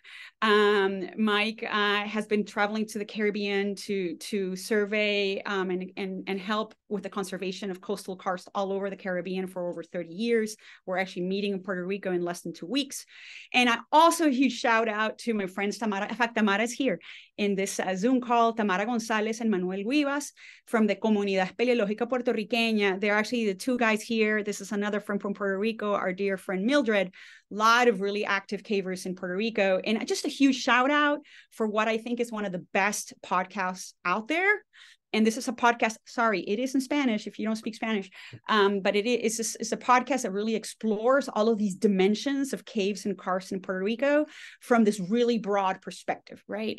Just a wonderful podcast. Maybe they can put out transcripts and maybe translate them for those poor folks that don't speak Spanish. Anyway, just a shout out. I do a lot of caving in Puerto Rico with Tamara and Manuel, just really good friends and spectacular teachers.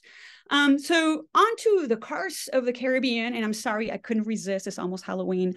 This picture will probably get my kids to see the recording later, only because I'll promise them that there's pirates, except as Mike would tell me, honey, you're on the wrong tour if you're thinking you're going to see pirates in the Caribbean with my caving. So there's that. Hopefully this will get my kids to watch the video. Really what I'm going to be talking more about is really I'm learning with Mike and others about the geomorphology of karst landforms in Puerto Rico and the rest of the Caribbean. Here, a QR code to the book. I mean, there are places in the Caribbean where, for example, Jamaica, it's like 80% karst. Cuba, 67% karst. Puerto Rico, 37%. And you think about it, it's kind of cool to think about karst in the context of islands and archipelagos. It really brings up this really vertical dimension, not just the underground, but connecting the underground to superficial processes and climate, right? So there's this really expansive vertical and also voluminous dimension that karst invites when we think about these places that are oftentimes somehow diminished because they're somehow small and somehow insignificant. It's just complete ridiculousness. But anyway, karst, in my view, really helps like kind of like flip that idea of size and importance, all right? A few of the next pictures are going to be just to give you a sense of the extraordinary diversity of the manifestations of superficial karst and also underground karst in all over Puerto Rico, just to give you a sense, right? I'm just going to go through some of these pictures. All of this explored and surveyed and studied with either Tamara, Mike, and other friends from Puerto Rico. Yes, you have plenty of the squirmy, dirty, you know, dark and claustrophobic spaces that many of us have been talking about, right? Plenty of fear here. I'm a total wuss.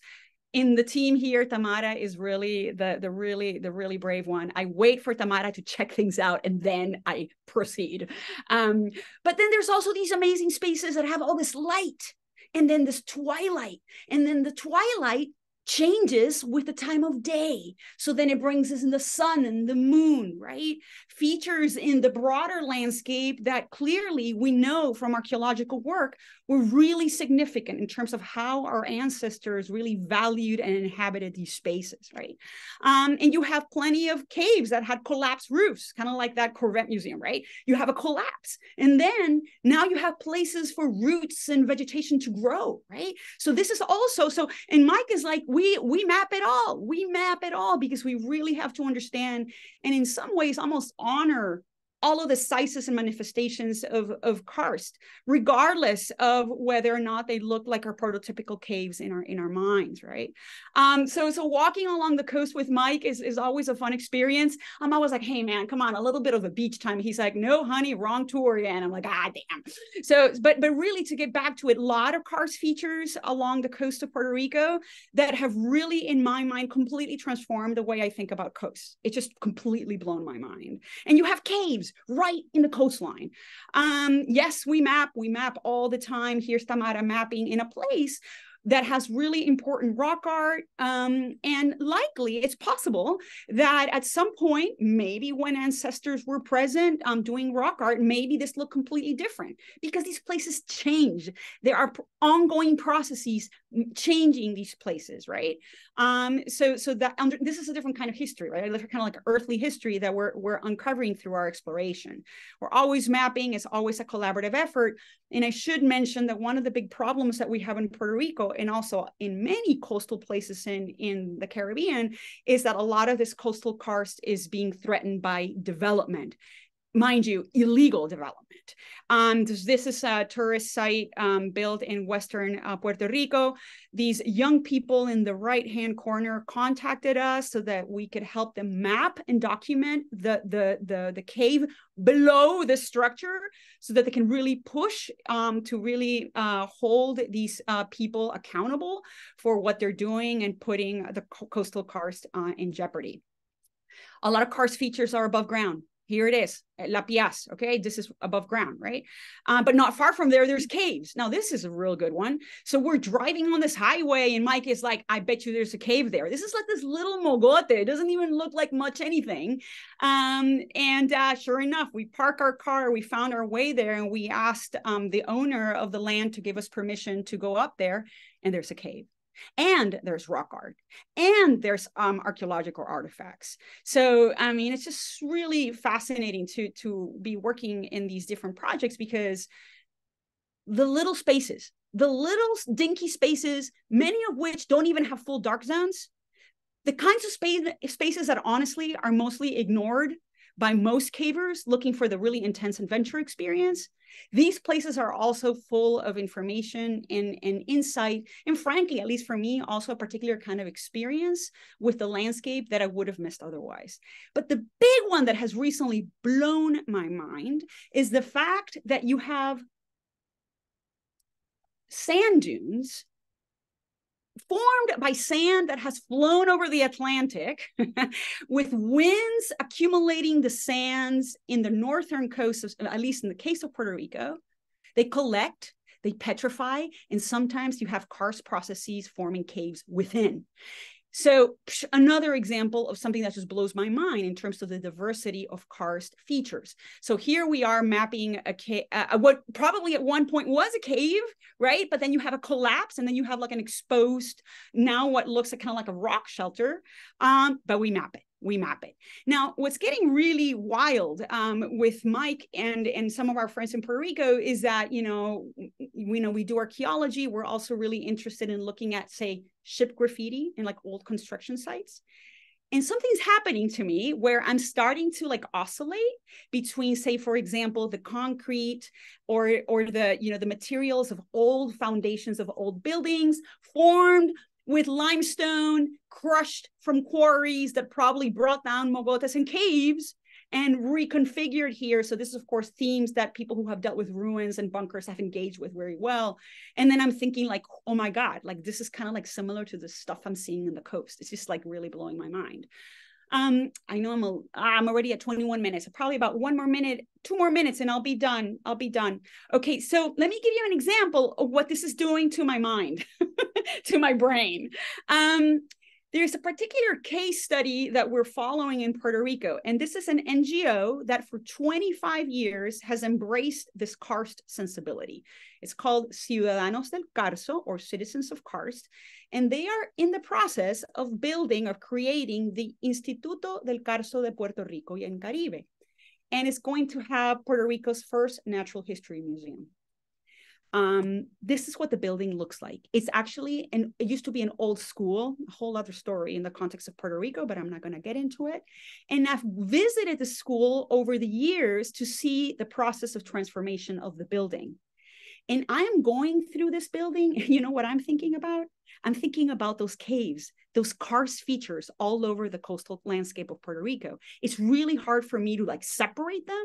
All of a sudden, the built and unbuilt environment, the distinction becomes so arbitrary. I mean, look at this structure, right? And the kicker is that the building might actually be located on a petrified dune that might have a cave beneath, except there's no known entrance, at least not so far. So, I mean, and this is how crazy I'm getting. This is my daughter in the famous Oculus in the new metro of New York City. And is she above or below ground?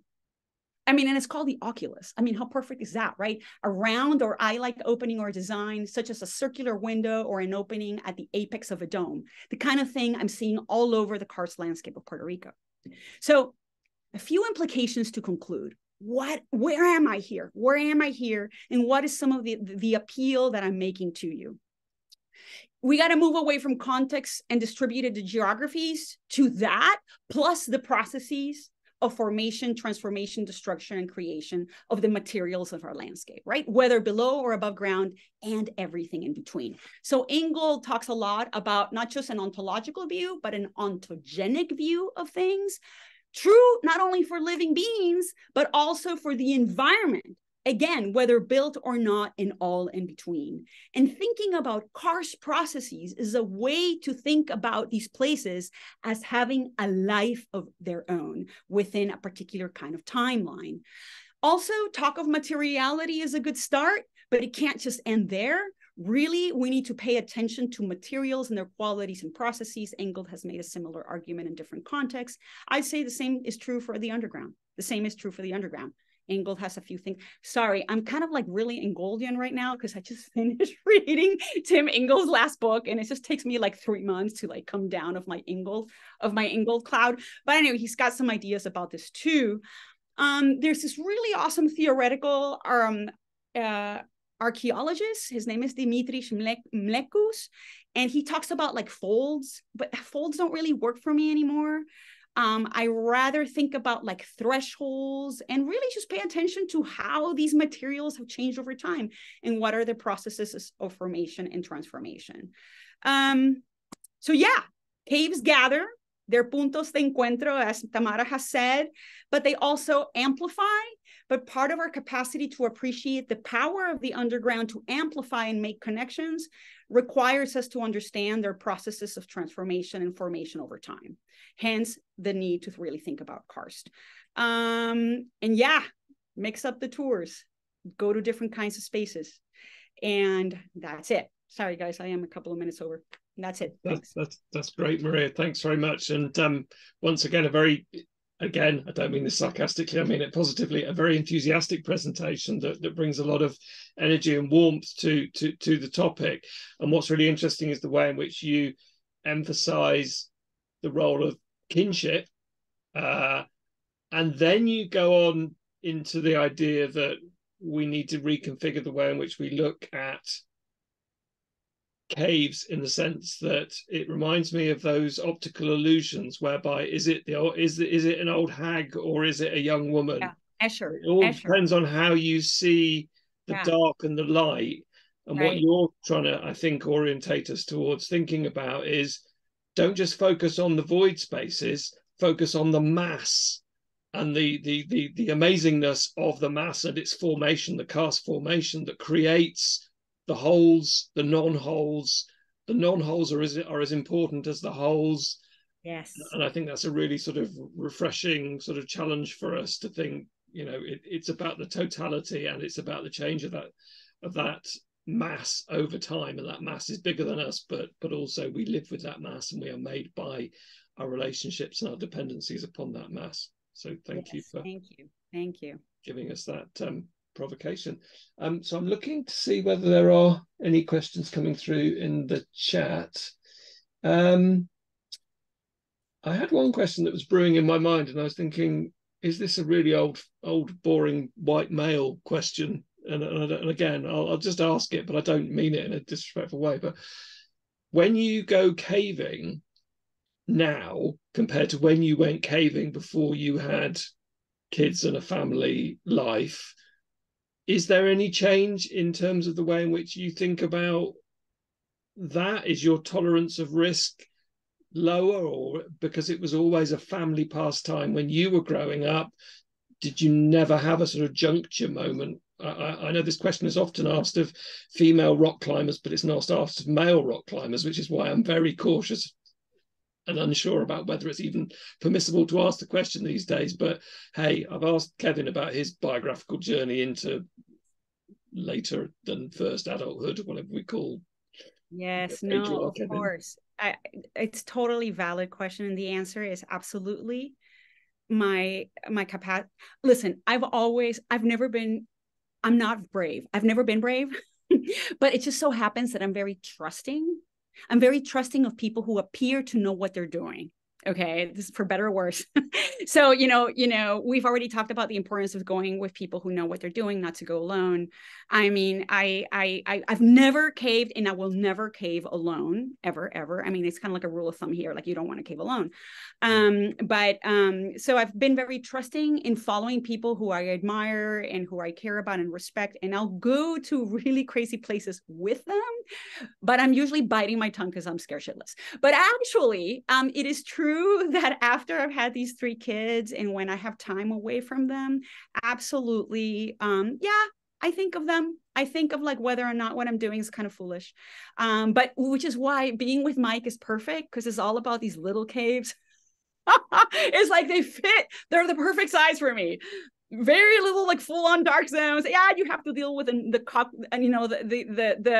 there's a lot of cockroaches. Okay, there in many places. Okay, but that's really much as bad as it gets. I mean, I joke, but yeah, I'm more careful. I will say I'm actually working on a paper that takes this issue of kinship and separation from others to a whole other level, but I'll leave that for when the paper is published, and it's going to be a really fun provocation. Just wait for it. Okay, well, we'll all look forward to that. I've got a question that's come in from Jim. Do you think caving is perceived differently between Puerto Rico and, say, the US or the UK? Does it take on a broader cultural significance? Yes. So it's a complex. So I've done some work in on caver communities and organizations in Venezuela, Cuba, the US. It's actually a really complex answer. There's just there's a range. Just part of what Kevin has talked about, this idea that, there's this tension between the sporting science, the science, are you serious, not serious? Are you like an adventurer or not? These tensions play out in different ways and express themselves at different ranges within different national contexts. I'll just leave it there. It's a really interesting issue. In my experience in the US, it's interesting. In my experiences with Venezuelan cavers and Cuban cavers, at least historically, the notion of speleology as a science has been a bigger issue than even in the US. I mean, I've talked to a lot of cavers in the US where they're like, oh, speleology, that just seems really kind of affected. They're more along the continuum of science and adventure. They're probably a little more forgiving and more open to like just the joy of exploration and adventure. So long, of course, there's conservation and you're not doing something stupid, right? I mean, there is kind of like that difference between like, you see these bumper stickers that say like cavers rescue spelunkers. So spelunkers meaning somebody who goes in like without a map, not knowing what they're doing with like flip-flops and like one light, right? Like, so there's this hierarchy in terms of skill, right? But it just really plays out in different ways. I'm happy to talk to you about it in a different context because I could go on for 3 hours.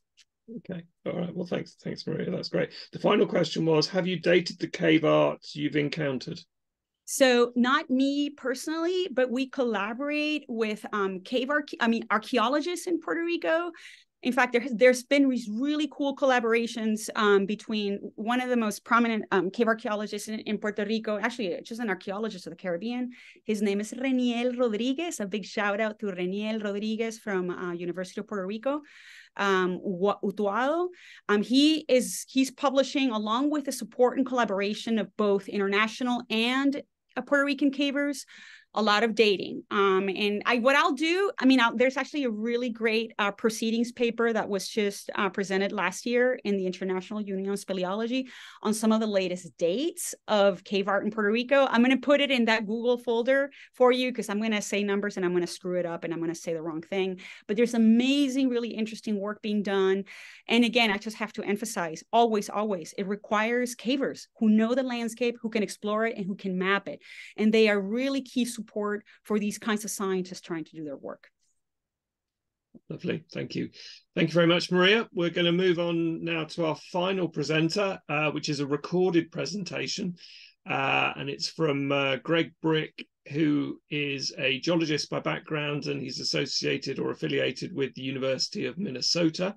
So I'm going to play that presentation for you, and it's about 19 minutes long, I think, and then we'll have a wrap-up session with a few questions. So just bear with me while I set that up.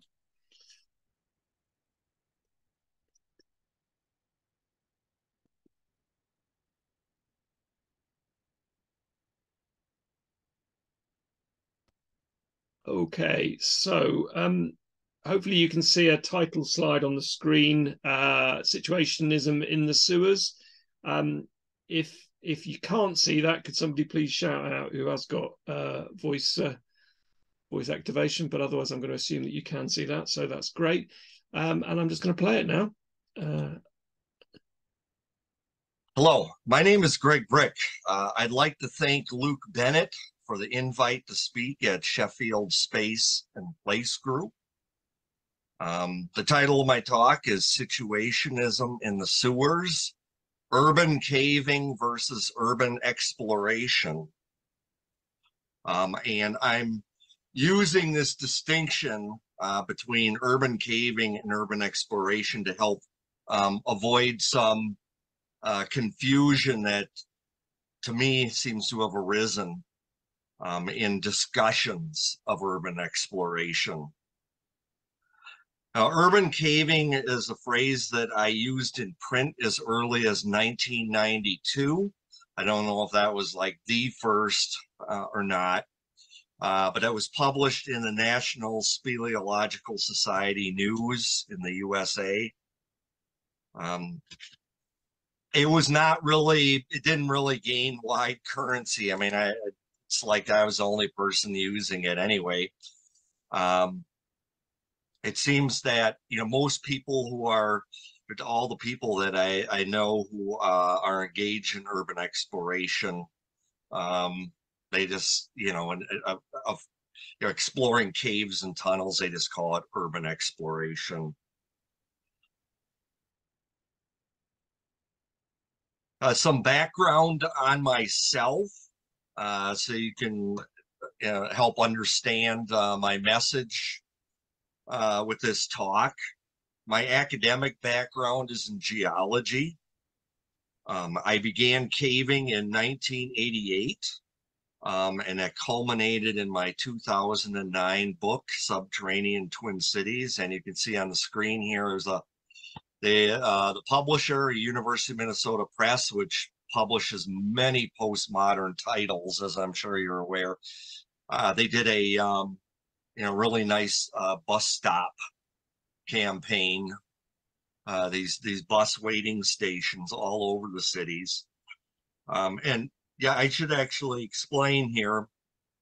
The Twin Cities we're talking about are Minneapolis, St. Paul area, the capital region of the state of Minnesota in the US.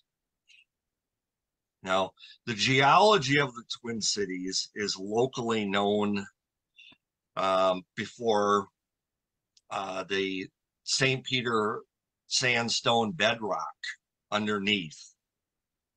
It's a very light and crumbly sort of rock.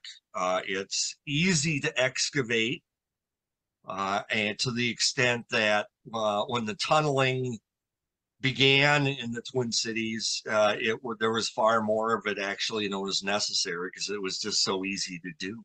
So why not? It kind of reminds me of my experience of it kind of reminds me of the pictures of the Nottingham caves in the UK, in the Nottingham sandstone, where elaborate carvings have been made. We get that same sort of thing with this sandstone, except for this distinction. The caves around here were not carved out by the Druids like the ones in Nottingham. We did not, did not have that kind of distinction.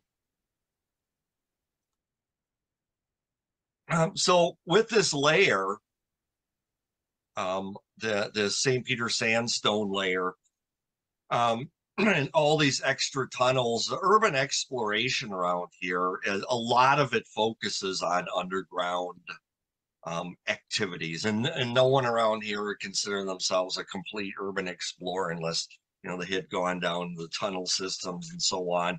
I know in a lot of areas it's more focused on industrial ruins, and we have our share of those, like the many grain elevators. That seems to be a big thing. People like to climb around in those. So I began caving in the pre-internet age. Not to date myself here, but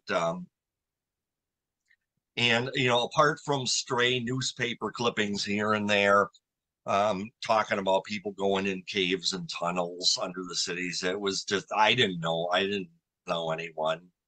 Apart from me and my friends who were doing anything like this. But then Web 2.0 came along in the mid to late 1990s, and urbex websites began to appear and proliferate.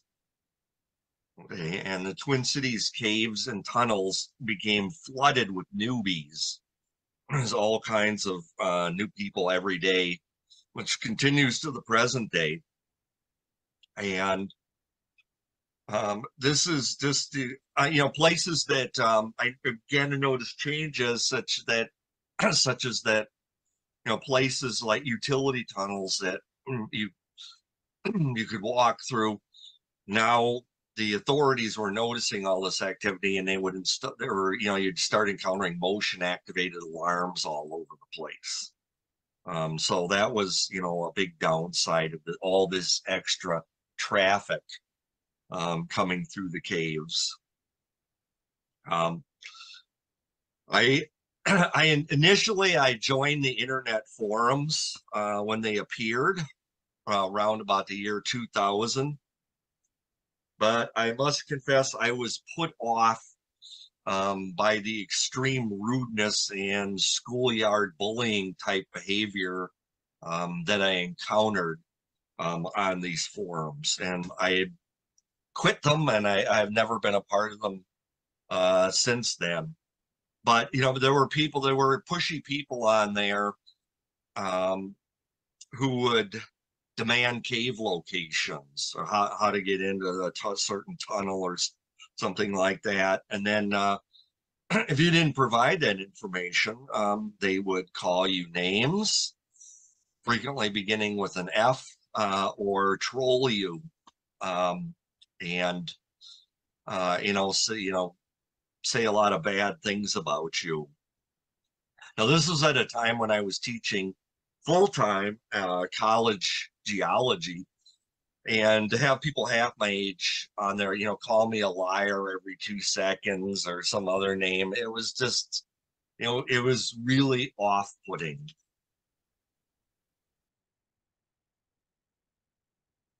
I was disheartened again some years later to hear that I wasn't even a real urban explorer at all. And this came from a very different quarter, this kind of critique. Apparently the teenagers who were calling me names, those were the real explorers, according to some advocates of postmodern theory. Now, my serious data collecting urban exploration was seen to be at odds with postmodern theory, where the goal of urbex is merely play or something frivolous. Like, it's not a directed activity. Moreover, the whole notion of urban exploration was attributed to an obscure French Marxist I had never heard of, and that's Guy Debord. Was the founder of the Situationist International, of course, as I learned later. And he's famous for writing of the spectacle of modern capitalist society, how we're all sucked into that. And he promoted the idea of the derive, or drifting through the city. And I don't have the time here to go into an elaborate description of the method of drifting. And one of them involves cutting up map fragments, kind of like you see on the right-hand side there. It's one of the illustrations. First of all, let me say, in favor of Guy Debord, I agree totally with him in the above ground sense. When I'm exploring a new city, I get to a new city, I want to get off the beaten track, and I want to go see the stuff behind the facade and encounter new and weird aspects of the city. And so that part I'm totally cool with. One of my methods, so-called, for doing this is I like to follow urban stream courses, and they will go through a whole succession of neighborhoods, and you'll see all kinds of different changes. And this kind of gets you away from the shopping mall experience. And certainly I was not the first person to think of this. Tim Edensor has published a number of excellent articles on following urban streams and in how he uses that to get to experience new places, or maybe even old places you want a new perspective on. Guy Debord did not apply his drifting to the underground directly, so far as I'm aware. But it seems to be implied by other writers who do talk about include urban, what I call urban caving in under the rubric of urban exploration. It's kind of like they kind of package this as all the same thing. I'm trying to point out here is I disagree with that. Drifting underground would be fatal in some circumstances. And just to take the example again of Paris, where Guy Debord is famous for his drifts, his derives. There was, if you were to go into the Paris catacombs, which are fearfully complicated, and I've been down there, and if you were just to drift randomly down there, you would soon become lost and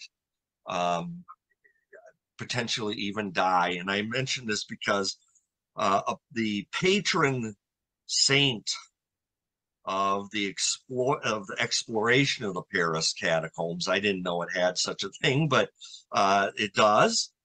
His name is Philibert Espert. He got lost in the Paris catacombs in 1793, and he was found 11 years later. His body was in 1804, thoroughly decomposed, of course. And they built a nice monument to him down there, which, as I understand, exists to the present day. So there you go. That's what that's what drifting will get you down there. So here's some other reasons why I think that the postmodern paradigm doesn't fit urban exploration all that well. First of all, the very term urban exploration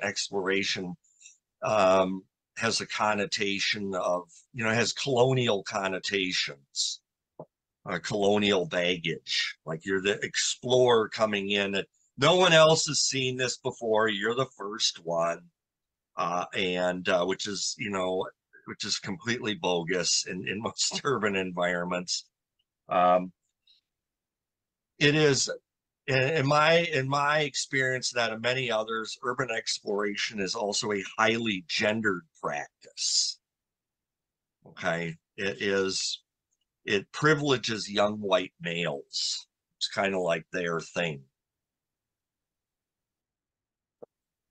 Okay, Guy Debord was very much against the, he railed against wrote that whole book, The Pursuit of Spectacle. And how that we're all caught up in that in capitalist societies, and oftentimes with urban exploration, what is the ultimate result of it? Somebody goes online and starts bragging about posts on a website or on a blog, or makes a YouTube video about themselves exploring a certain place. I mean, that to me is, they have been completely co-opted by consumer capitalism. Especially look at some of these YouTube videos have millions of views, and so there's a lot of YouTube monetization in there. They're making money on that. So I think this points out the hollowness of this whole approach. So after I've made all these, after all these describing all these ponderous concerns and, laying out this gloomy philosophy for you, you might be asking yourself, why does this guy even bother with urban exploration? So I'm going to switch here, and for the rest of my presentation, I'd like to highlight some of the good and fun things, and some of what I have found what my goal-oriented urban exploration or urban caving has actually.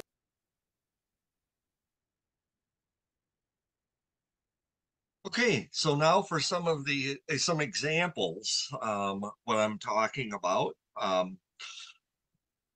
This urban exploration in Minnesota had their history well before me.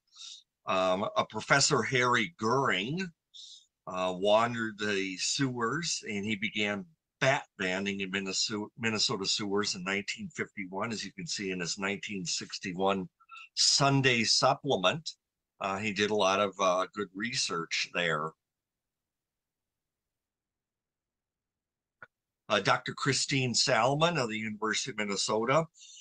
She's been investigating white nose syndrome and potential cures for it, and has been looking at cave sediments in the urban area. This kind of harks back to Selman Waksman and his classic, remedy for tuberculosis that he found in cave sediments back in the 1930s. A little bit closer to home, or more recent rather, St. Anthony Falls, which is the only major waterfall on the Mississippi River. It is imperiled. It is because are some structures that are looking like they might collapse. Work that I did under the cities, under this waterfall many years ago, are now informing some of the investigations, and I'm involved with that also, for how to prevent the catastrophic collapse of this waterfall. The largest cave under downtown Minneapolis, it goes by the name of Sheik's Cave. Upon studying this, I was able to determine that it was not a natural cave, is not an artificial cave, belongs to an intermediate category. I call it an anthropogenic cave. It's like, as I said, gigantic sewer washout. And this is a kind of a novel thing in the taxonomy of St. Peter caves, again, as a result of my urban exploration. I think one of the most significant things that came out of my brand of urban exploration, as I always go around with measuring things. I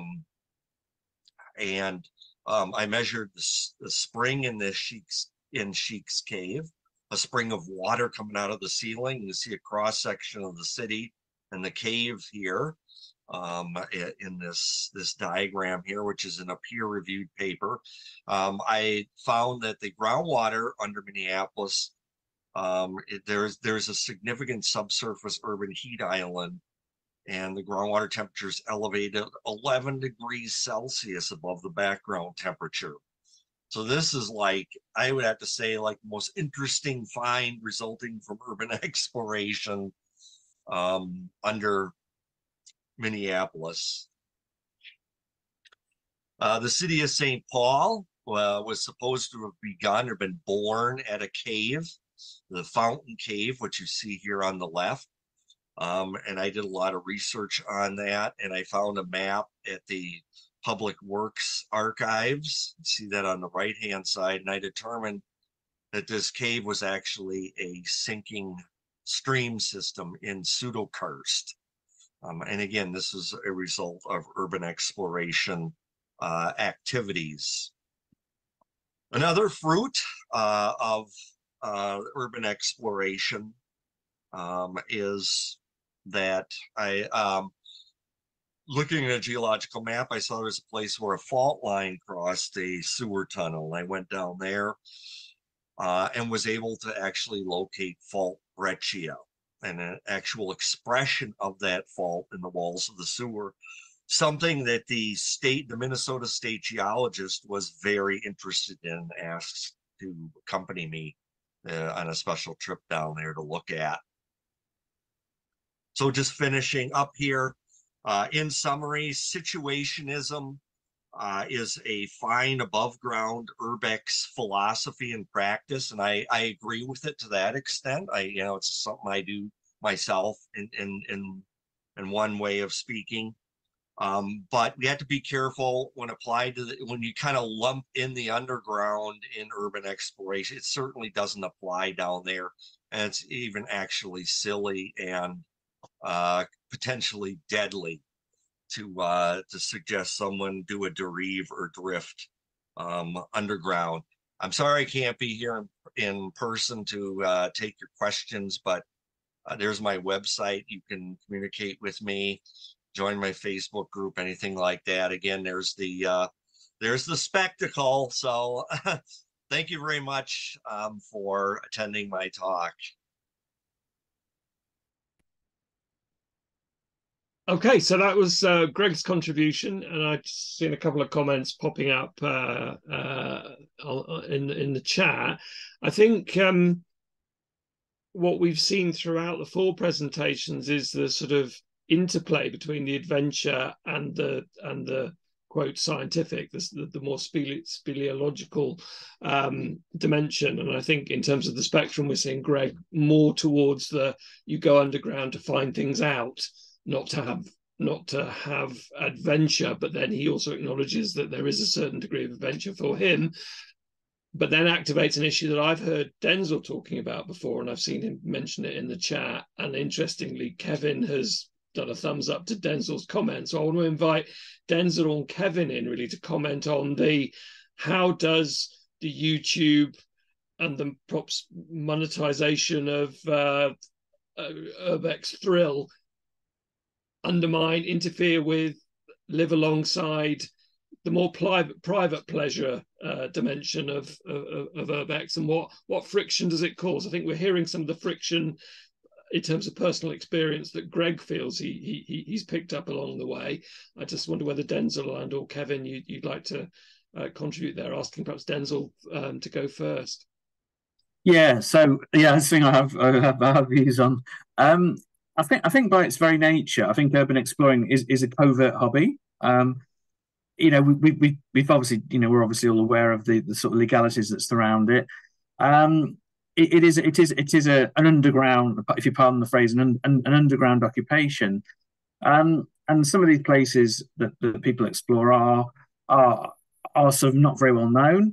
And as soon as they get put out there in social media, a lot of the YouTubers come along and you know, film these places, spend more time with the camera pointing at them rather than the location. They put them out on the YouTube channel.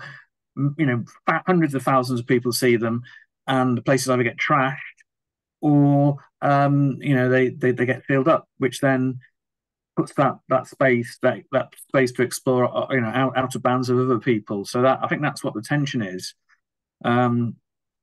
You know, often, you know, it's not.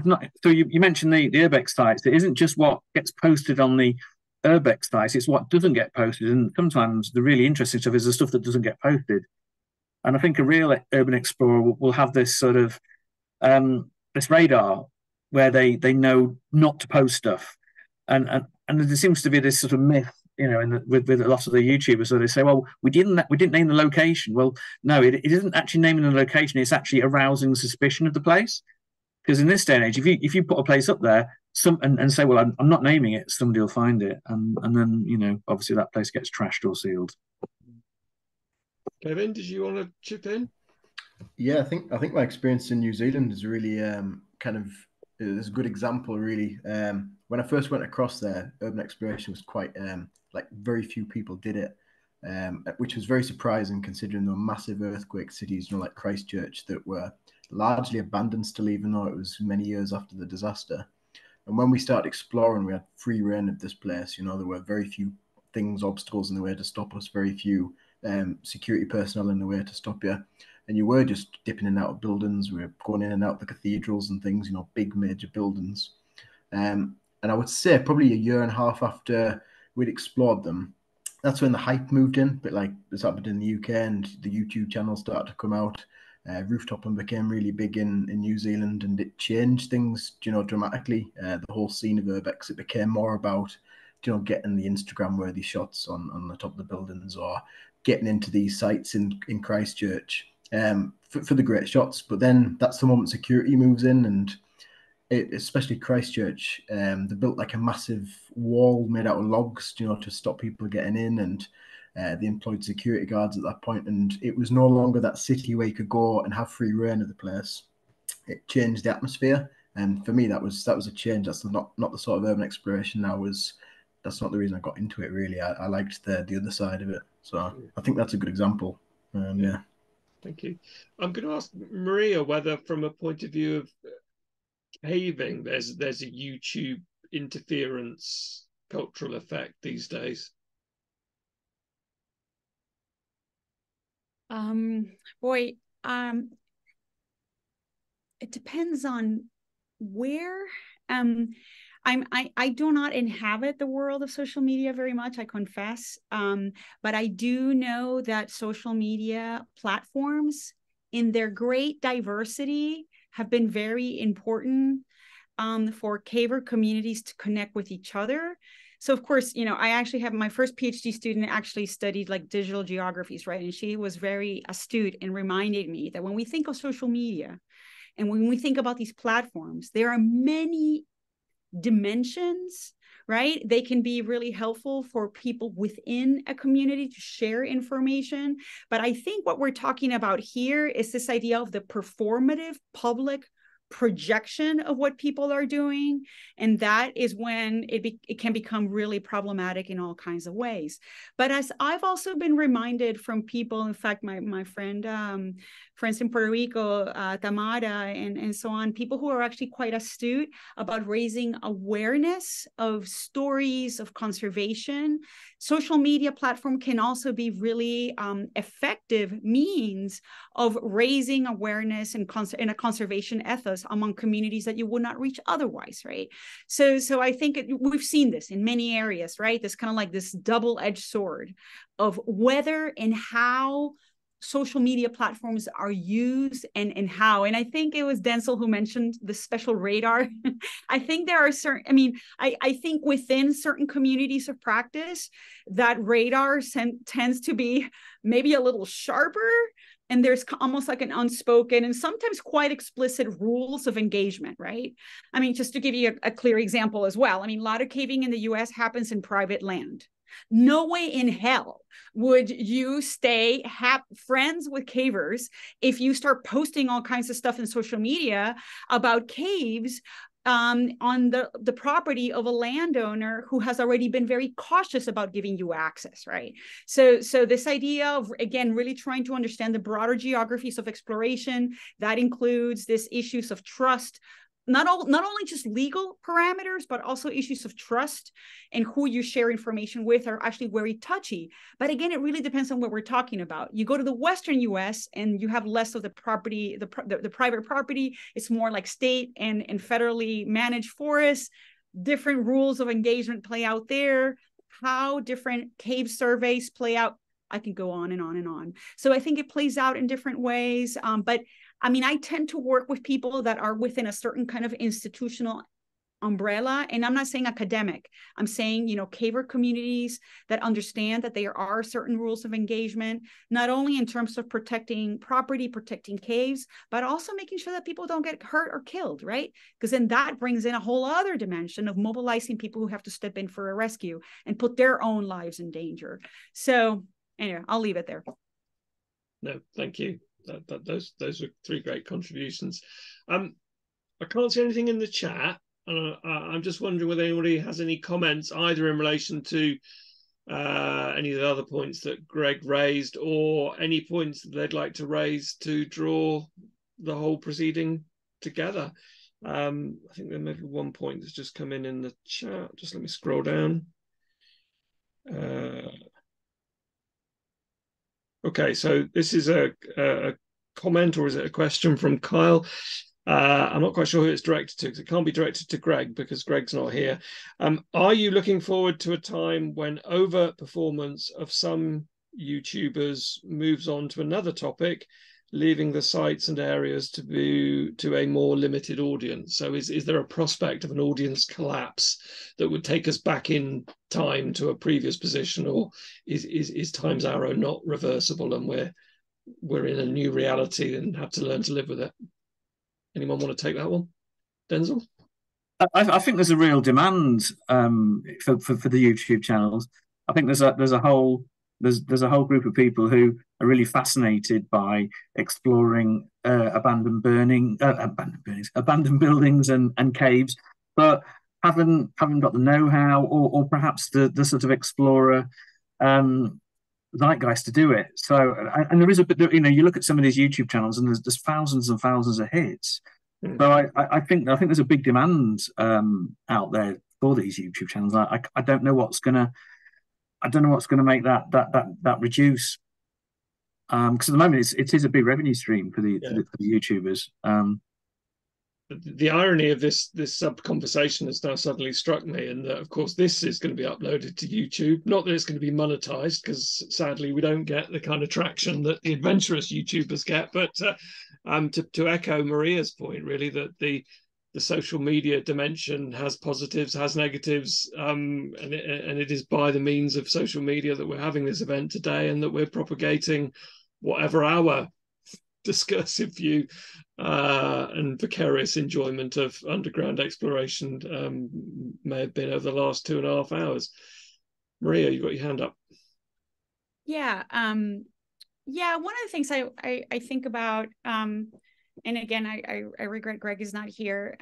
One of the things that I really enjoy about these sessions and the mix of papers that we have here is it's a reminder that I think there's really good value that comes from unmooring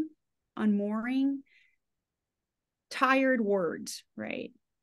So Denzil does a lot of that with his work, even just this diffusion of enthusiasm for just the joy of getting to see places and move and see, you know, learn about history in a different way. Kevin does that also beautifully in his book, as I've already talked about. But words like, and practices like science, exploration, I would even say mapping, the underground, all of these things, part of what makes it's really cool to question the premises and the assumptions that undergird these concepts, right? So yeah, exploration is caught up with this history of colonization, but exploration is also part of like human development for those of us who have babies and kids. I mean, part of our capacity to become human and engage in our humanness, right, is to crawl, explore, tinker. Like babies who can't do that, there's actually like a term in medicine, like failure to thrive. I mean, the point is, going back in the spirit of ontogenesis and developmental trajectories of humans, non-human beings, and also, you know, phenomena that form this earth. When we think about exploration and engaging with different dimensions of our environment and with each other is a really important part of learning and connecting and becoming what we become, right? So that's also exploration, isn't it?